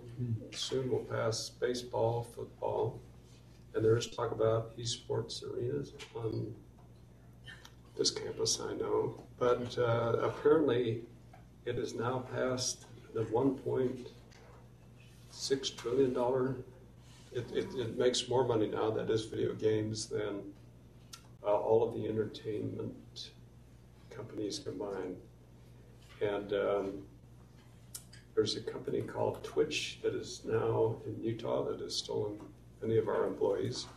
And Twitch is a network that you go to, it's video streaming, to watch video gamers play. And it's the fastest growing audience in all of television. So it just was kind of disgusting to me, but that we would have this valuable asset that is now going to video games, but the video games are big, and it's a whole industry in it's a whole industry, but the video games, but the people who play those video games very well make millions of dollars. They're superstars, and they said they sold out the Staples Center in a half an hour, where they all go to the Staples Center and watch video gamers duke it out. So if you got strong thumbs and Very dexterous fingers. They do have exercises, but that's incredible that's happened so fast. Isn't the university offering scholarships to gamers? Don't they have a team? Do you have a team with scholarships? They do have a team, and I just talked to the and I guess we almost took first place, but didn't quite. I'm actually on the injured reserve team with my finger, so it might be a red shirt year, though. I'm still waiting to hear how that goes. So. Thank you. Please. So, Steve, the basketball you need a mic. You need a mic. Let's get a mic. Just come up to the table. You have to come to the table, Mike. I was just adding, so the basketball game the other night, they used the gamers as a halftime entertainment and showed it up on the big Jumbotrons, and you could actually see them up close and playing in their desktops and the whole deal. And then they had an announcement that was hosting it. It was like a fight type scenario, and it was very entertaining and very I liked it. It was fun to watch. I'm just going to add that, when the tech directors of the districts have been meeting, esports has come up multiple times. In fact, at our meeting here in a few weeks, we're going to have Tom Osmond from Dell, who's done a lot of background research on this in K-12. He's going to talk to the tech directors of some of his ideas, some of his things that he's discovered about esports. But we do have some schools and districts that do have programs now up and running. I don't know if you have anything in Beaver or not yet. So there's not enough bandwidth in Beaver. It's a 10 gig. I'm surprised they haven't dug a hole. The only place they can compete in Beaver is on the school campuses, and so far we're not inclined to open up that opportunity at school. So is that a beaver dam? That's a beaver dam, yes. There you go. I'm still trying to help my parents in the community believe there is such a thing as esports, and I had that conversation just yesterday with some parents. They can't even believe this exists. So, it all started here in Utah with Nolan Bushnell and Pong. So we've been ideally situated. They would love to have an esports arena here in kind of honor of that. So. Well, it sounds like it's good to hear that our technology advisory committee is talking about potential applications. I get the impression that Jim, he knows we may have to do something. We just don't know what yet to be prepared for what's coming from esports. Good. Well, thank you for those reports. We're going to quickly move on now to our first discussion item, broadcast services item, and we'll turn some time to Laura. Thanks. I have 4 things to talk about, and interrupt me if you have questions. The first is you should all have a hard copy of this. This is our local community service report. It's a requirement from the Corporation for Public Broadcasting because we receive a community service grant that we document the services we provided to the community. And of course, for us, the community is the whole state. So we organize this around the parts of our strategic plan. You'll see infrastructure, education, community engagement, television, broadband, healthcare, and so on. I think there's a great combination of stories and accomplishments, and I just want to make sure that you are all aware of it. It's also linked in the board docs materials. Can I interrupt? I just want to comment on how fantastic this is and how well done this is. It really speaks well of the organization and what's going on at UEN and UETN in general. But when I got my hands on this and started thumbing through it, it just shouts at you every page how wonderful the things are that we're doing. So, thanks. Really helpful. That's great. And I did want to mention one of the things that I think, I agree with you, I think this is the best one we've ever done because we've been doing this for many years. We got a lot of input from our advisory council. We showed examples from other reports and from other industries using Nearpod and polled them on which one did they prefer and which one did they recommend, and even showed different drawings from reports and had them circle the area that drew their attention. So there was some really useful input using Nearpod from the advisory council to help inform this work. So thank you. I'll also pass that along to the people that worked on it. The second one is just a quick update on federal funding. So first thing to mention, federal funding comes to the Corporation for Public Broadcasting and then is redistributed to TV and radio stations across the country. We are also forward funded. So this last year, when it was fiscal year 2020, the budget was actually for 2022. This coming year, you probably saw the president released his view of the budget, which completely eliminates funding for public broadcasting in the country. Which happens every year. It's consistent, yes. Well, at least for the last 3 years, it's been that way, yes. There's a lot of bipartisan support for public broadcasting. So, and again, the president doesn't set the budget, the Congress does. So we imagine that that will be changing. And for us, as they're talking about the FY21 budget, it's funding that we would be potentially receiving in 2023. The reason broadcasting is forward funded by 2 years, there's 2 reasons. One is it gives stations time. Production is a long haul, and so it gives stations time to fundraise around future projects. But the other important reason is it insulates current lawmakers from editorial decisions. So what's happening 2 years from now they wouldn't have a direct input. It's a little bit of a firewall between that kind of influence. So we're hopeful that things will be looking up. Last year we had a $20 million increase in our federal appropriation, and it's still about $80 million short if you account for the growth from inflation. So the request this coming year will be an increase of $80 million to cover that gap. So it's a total of $515 million, and that includes things for preschool, the stations, community service, civic engagement, public safety, all those kinds of things.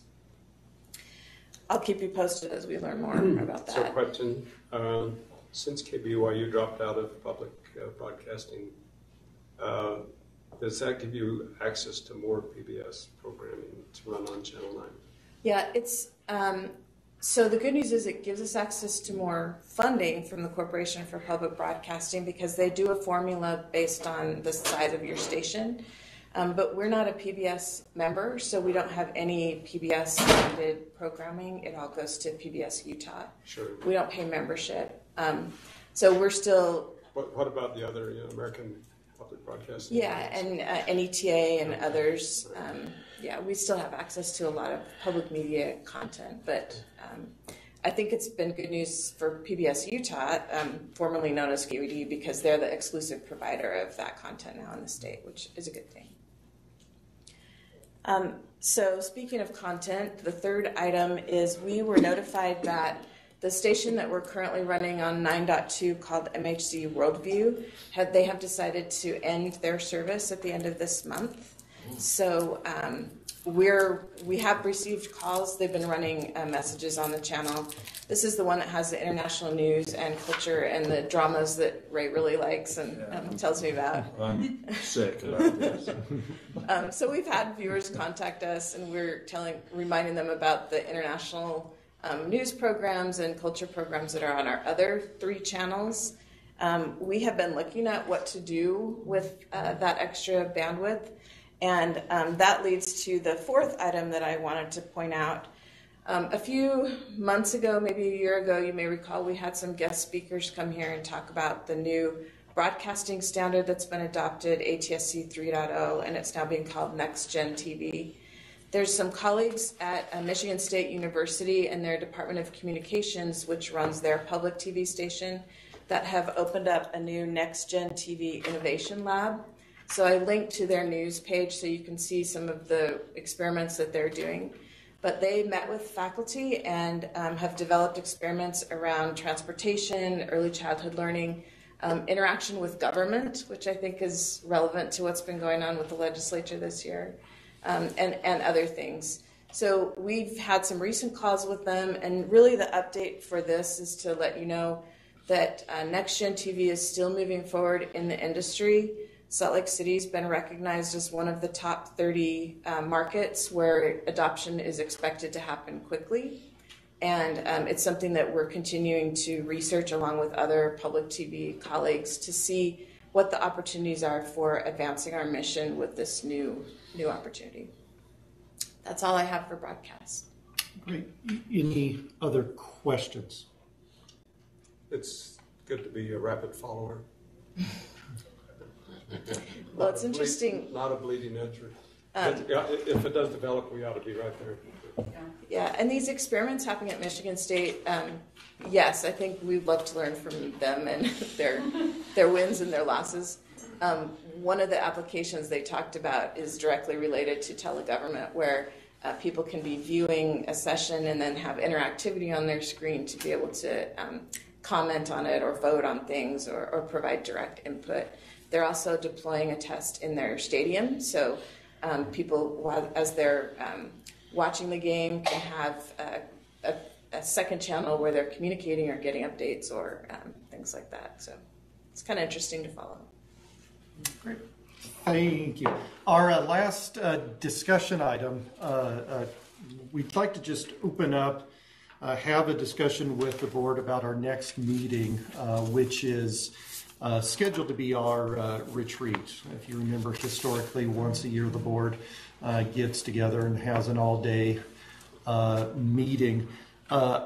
In talking with the leadership team, the retreat this year, it's important every year, but it's going to be significant this year because the 5-year strategic plan for UETN has been a 2015 to 2020 strategic plan, and so we'll be looking to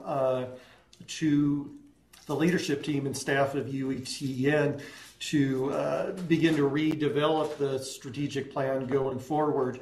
I think it's important for members of the board to be able to provide input and participate in that strategic planning process. And I believe the retreat is an opportune time to be able to do that. So wanted to get your thoughts about how best to go about the retreat. What are some ideas that you have about how we conduct the retreat? What would be most beneficial to members of the board?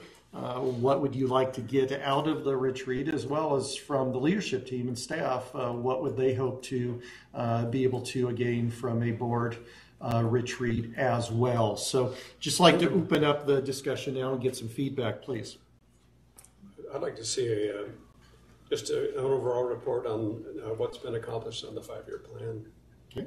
And then a look at a SWOT analysis of what the strengths and weaknesses of the organization are and how those can be, weaknesses could be improved. And then the opportunities and threats, what's in the environment, what's the future technology that we need to look for so that we can plan to embrace those in the future environment that 5 years from now, things will be a lot different. Mm-hmm. We need to anticipate what that difference is and then set goals so that we can be positioned to take advantage of that future environment in a significant way. Mm-hmm. Technology disruption is something that would be a part of that discussion, just to make sure that we're doing relevant things. I think if we did that and then just looked at maybe some technological projections on how much bandwidth is going to be needed in the future, what the baseline services are for UETN, and what potential scope creep there might be that would take us off the mission of what UETN does. Great. Thank you. Other thoughts? What Steve's asked for there, I think will get at this, but I'm just curious, what were the surprises in the last 5 years? Where did we end up that we didn't expect to be? I think will inform us a little bit of how our thinking needs to go towards this next 5 years as well.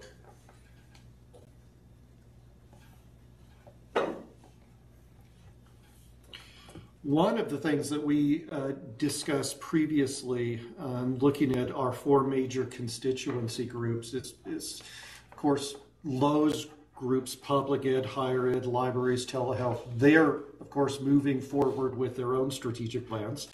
and looking at the future. And as a service organization, are we aligning our priorities with their priorities? And so, though the board represents those 4 constituency groups, but actually invite someone to come in from each of those 4 groups to spend some time presenting on their priorities and their strategic plans to make sure that that's informing us. So having someone like a Commissioner Wolstenholme come and speak perhaps a little bit on the future of higher ed and some key areas that they are working on, and doing the same with libraries and public ed and telehealth. Is that something that would be helpful? I think that'd be perfect. Yeah, it's a good idea. Okay. And maybe that would be a, from the K-12 side, Patty doing that presentation that she was going to do for this meeting but couldn't because of legislative things on what the international look and how Utah is being looked at. The presentation that she made in China. Yeah. The portrait of a graduate. Yeah, but that might be really good to have those, a baseline from higher ed and a baseline, information. I just can't help but think that most of the different components of strategic plans with those 4 major constituency groups are going to involve technology and are going to involve support and how we as an organization could be asked to serve and help support those different areas. Please. 5G is an area that I think we need to explore. I would really like to get a report with that in light of where the powder project's been going and what we're getting out of that right now, information-wise.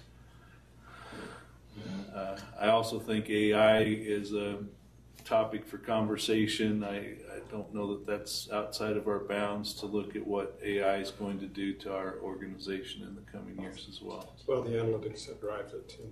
Yeah. Making sure you got good analytics, because AI isn't very good without good data. Please. I was thinking with UETN, we're putting out an RFP in April for some public ed districts. But the key is it's a new redesign of different type of a platform they're talking about. And Jeff, maybe someone on the technical people could talk about it, but it's designing how we provide internet. It's a complete different type of platform we're looking at from that, and that we're requesting. And that is, to me, is a big game changer for your districts on how we provide, how we're providing internet connectivity with the design. What did you say the time frame is on that? We're putting the RFP will go out 1st of April. Okay. And we're going, and there's 2 school districts that we're looking at right now that'll be going out. It'll be Davis School District and Granite. Okay. So the announcement went out yesterday to the vendor. But I think to bring everyone up to speed to know what the design, what Kevin Quires looking. Yeah, Kevin Quire would be the best. What the design, which is complete, which is different. Thank you. Is there, could we get an update on E-rate too, where it's headed? Since that's a big part of it. Okay. Let's do the rural health care at the same time. Yeah.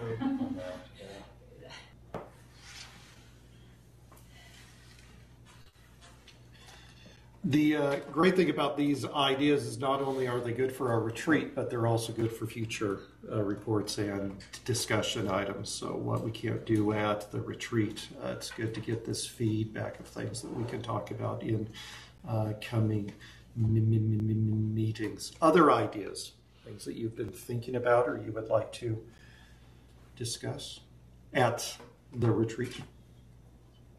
I imagine you are also getting input from the advisory committees.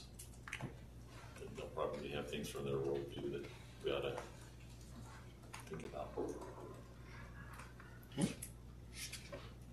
We probably would want to do a post-legislative review. I'd be real interested in what's happening with higher ed and seeing what impact that may have on us and the way that we can support higher ed with the changes. Okay. Something from the CIO group? Yeah. Sure.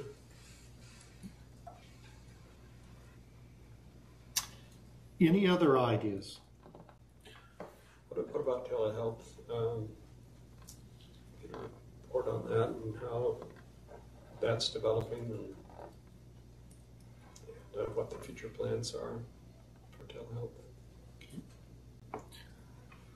We have to watch this in the legislative session. I don't know if this is our mission or not. I think we have to really look at this, but the computer science funding for computer science education that's being slated for K-12 right now is significant. It's about 4 times the amount of digital teaching and learning, and is targeted to make us an impact in the next 5 years on the quality of computer science education K-12. So that will affect what comes to the university, that will affect utilization. I think it will impact a lot of things if that goes the direction they're hoping it goes. There's also a bill sponsored by Senator Ann Miller that will reorganize how the ATCs and higher education will be governed. So there'll be a new board, and I'm pretty sure that will probably get passed. That's got good traction.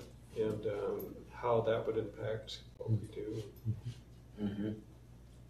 Because I know the ATCs do want a bigger say at the UTTC meetings in the future. So, and again, I think industry's putting pressure, particularly IT industry, on the legislature. They need more trained people. There's lots of jobs open in IT. I've heard as high as 16,000 they can't fill, and so they're just trying to plug that gap. And any role that we could do to a line and helping that would be a good one. Any questions from the staff about the meeting itself that the board needs to consider? Sure, we'll have a wonderful location. We've appreciated the different locations we've been at the last couple years. It will most likely be in Salt Lake again, since it tends to be centralized, especially if we invite people to come in and speak too. I think that would be easier. Just to stay out of China. Yeah. That's right. That's right. Question?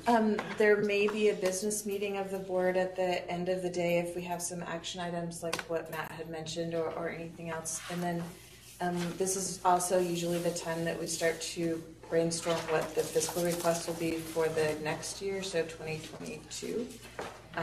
And then the last thing is this will be the first review of the budget so that you could approve it in June before the start of the new fiscal year. So some business things, basically. Okay. Well, we will take this back and begin developing the plan for that meeting on the 24th. If you could block out the whole day for that, we'd appreciate it. Any other questions or anything else that needs to come up? If not, I'm going to... I have one. Please. We have a silver anniversary. Lisa Kuhn's been at the university for 25 years. So recognize her for her. It's wonderful. Thank you very much. Well, I'm going to end our first meeting on time, and I will entertain a motion to adjourn. Motion. Second. All in favor? Aye. Thank you very much. Have a good rest of your day and a good weekend, and we'll see you on April 24th.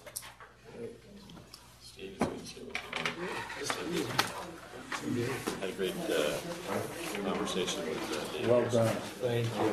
Thank you.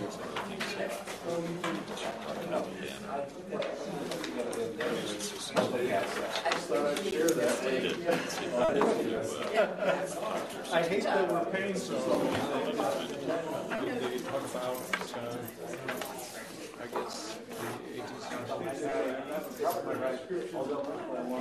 Your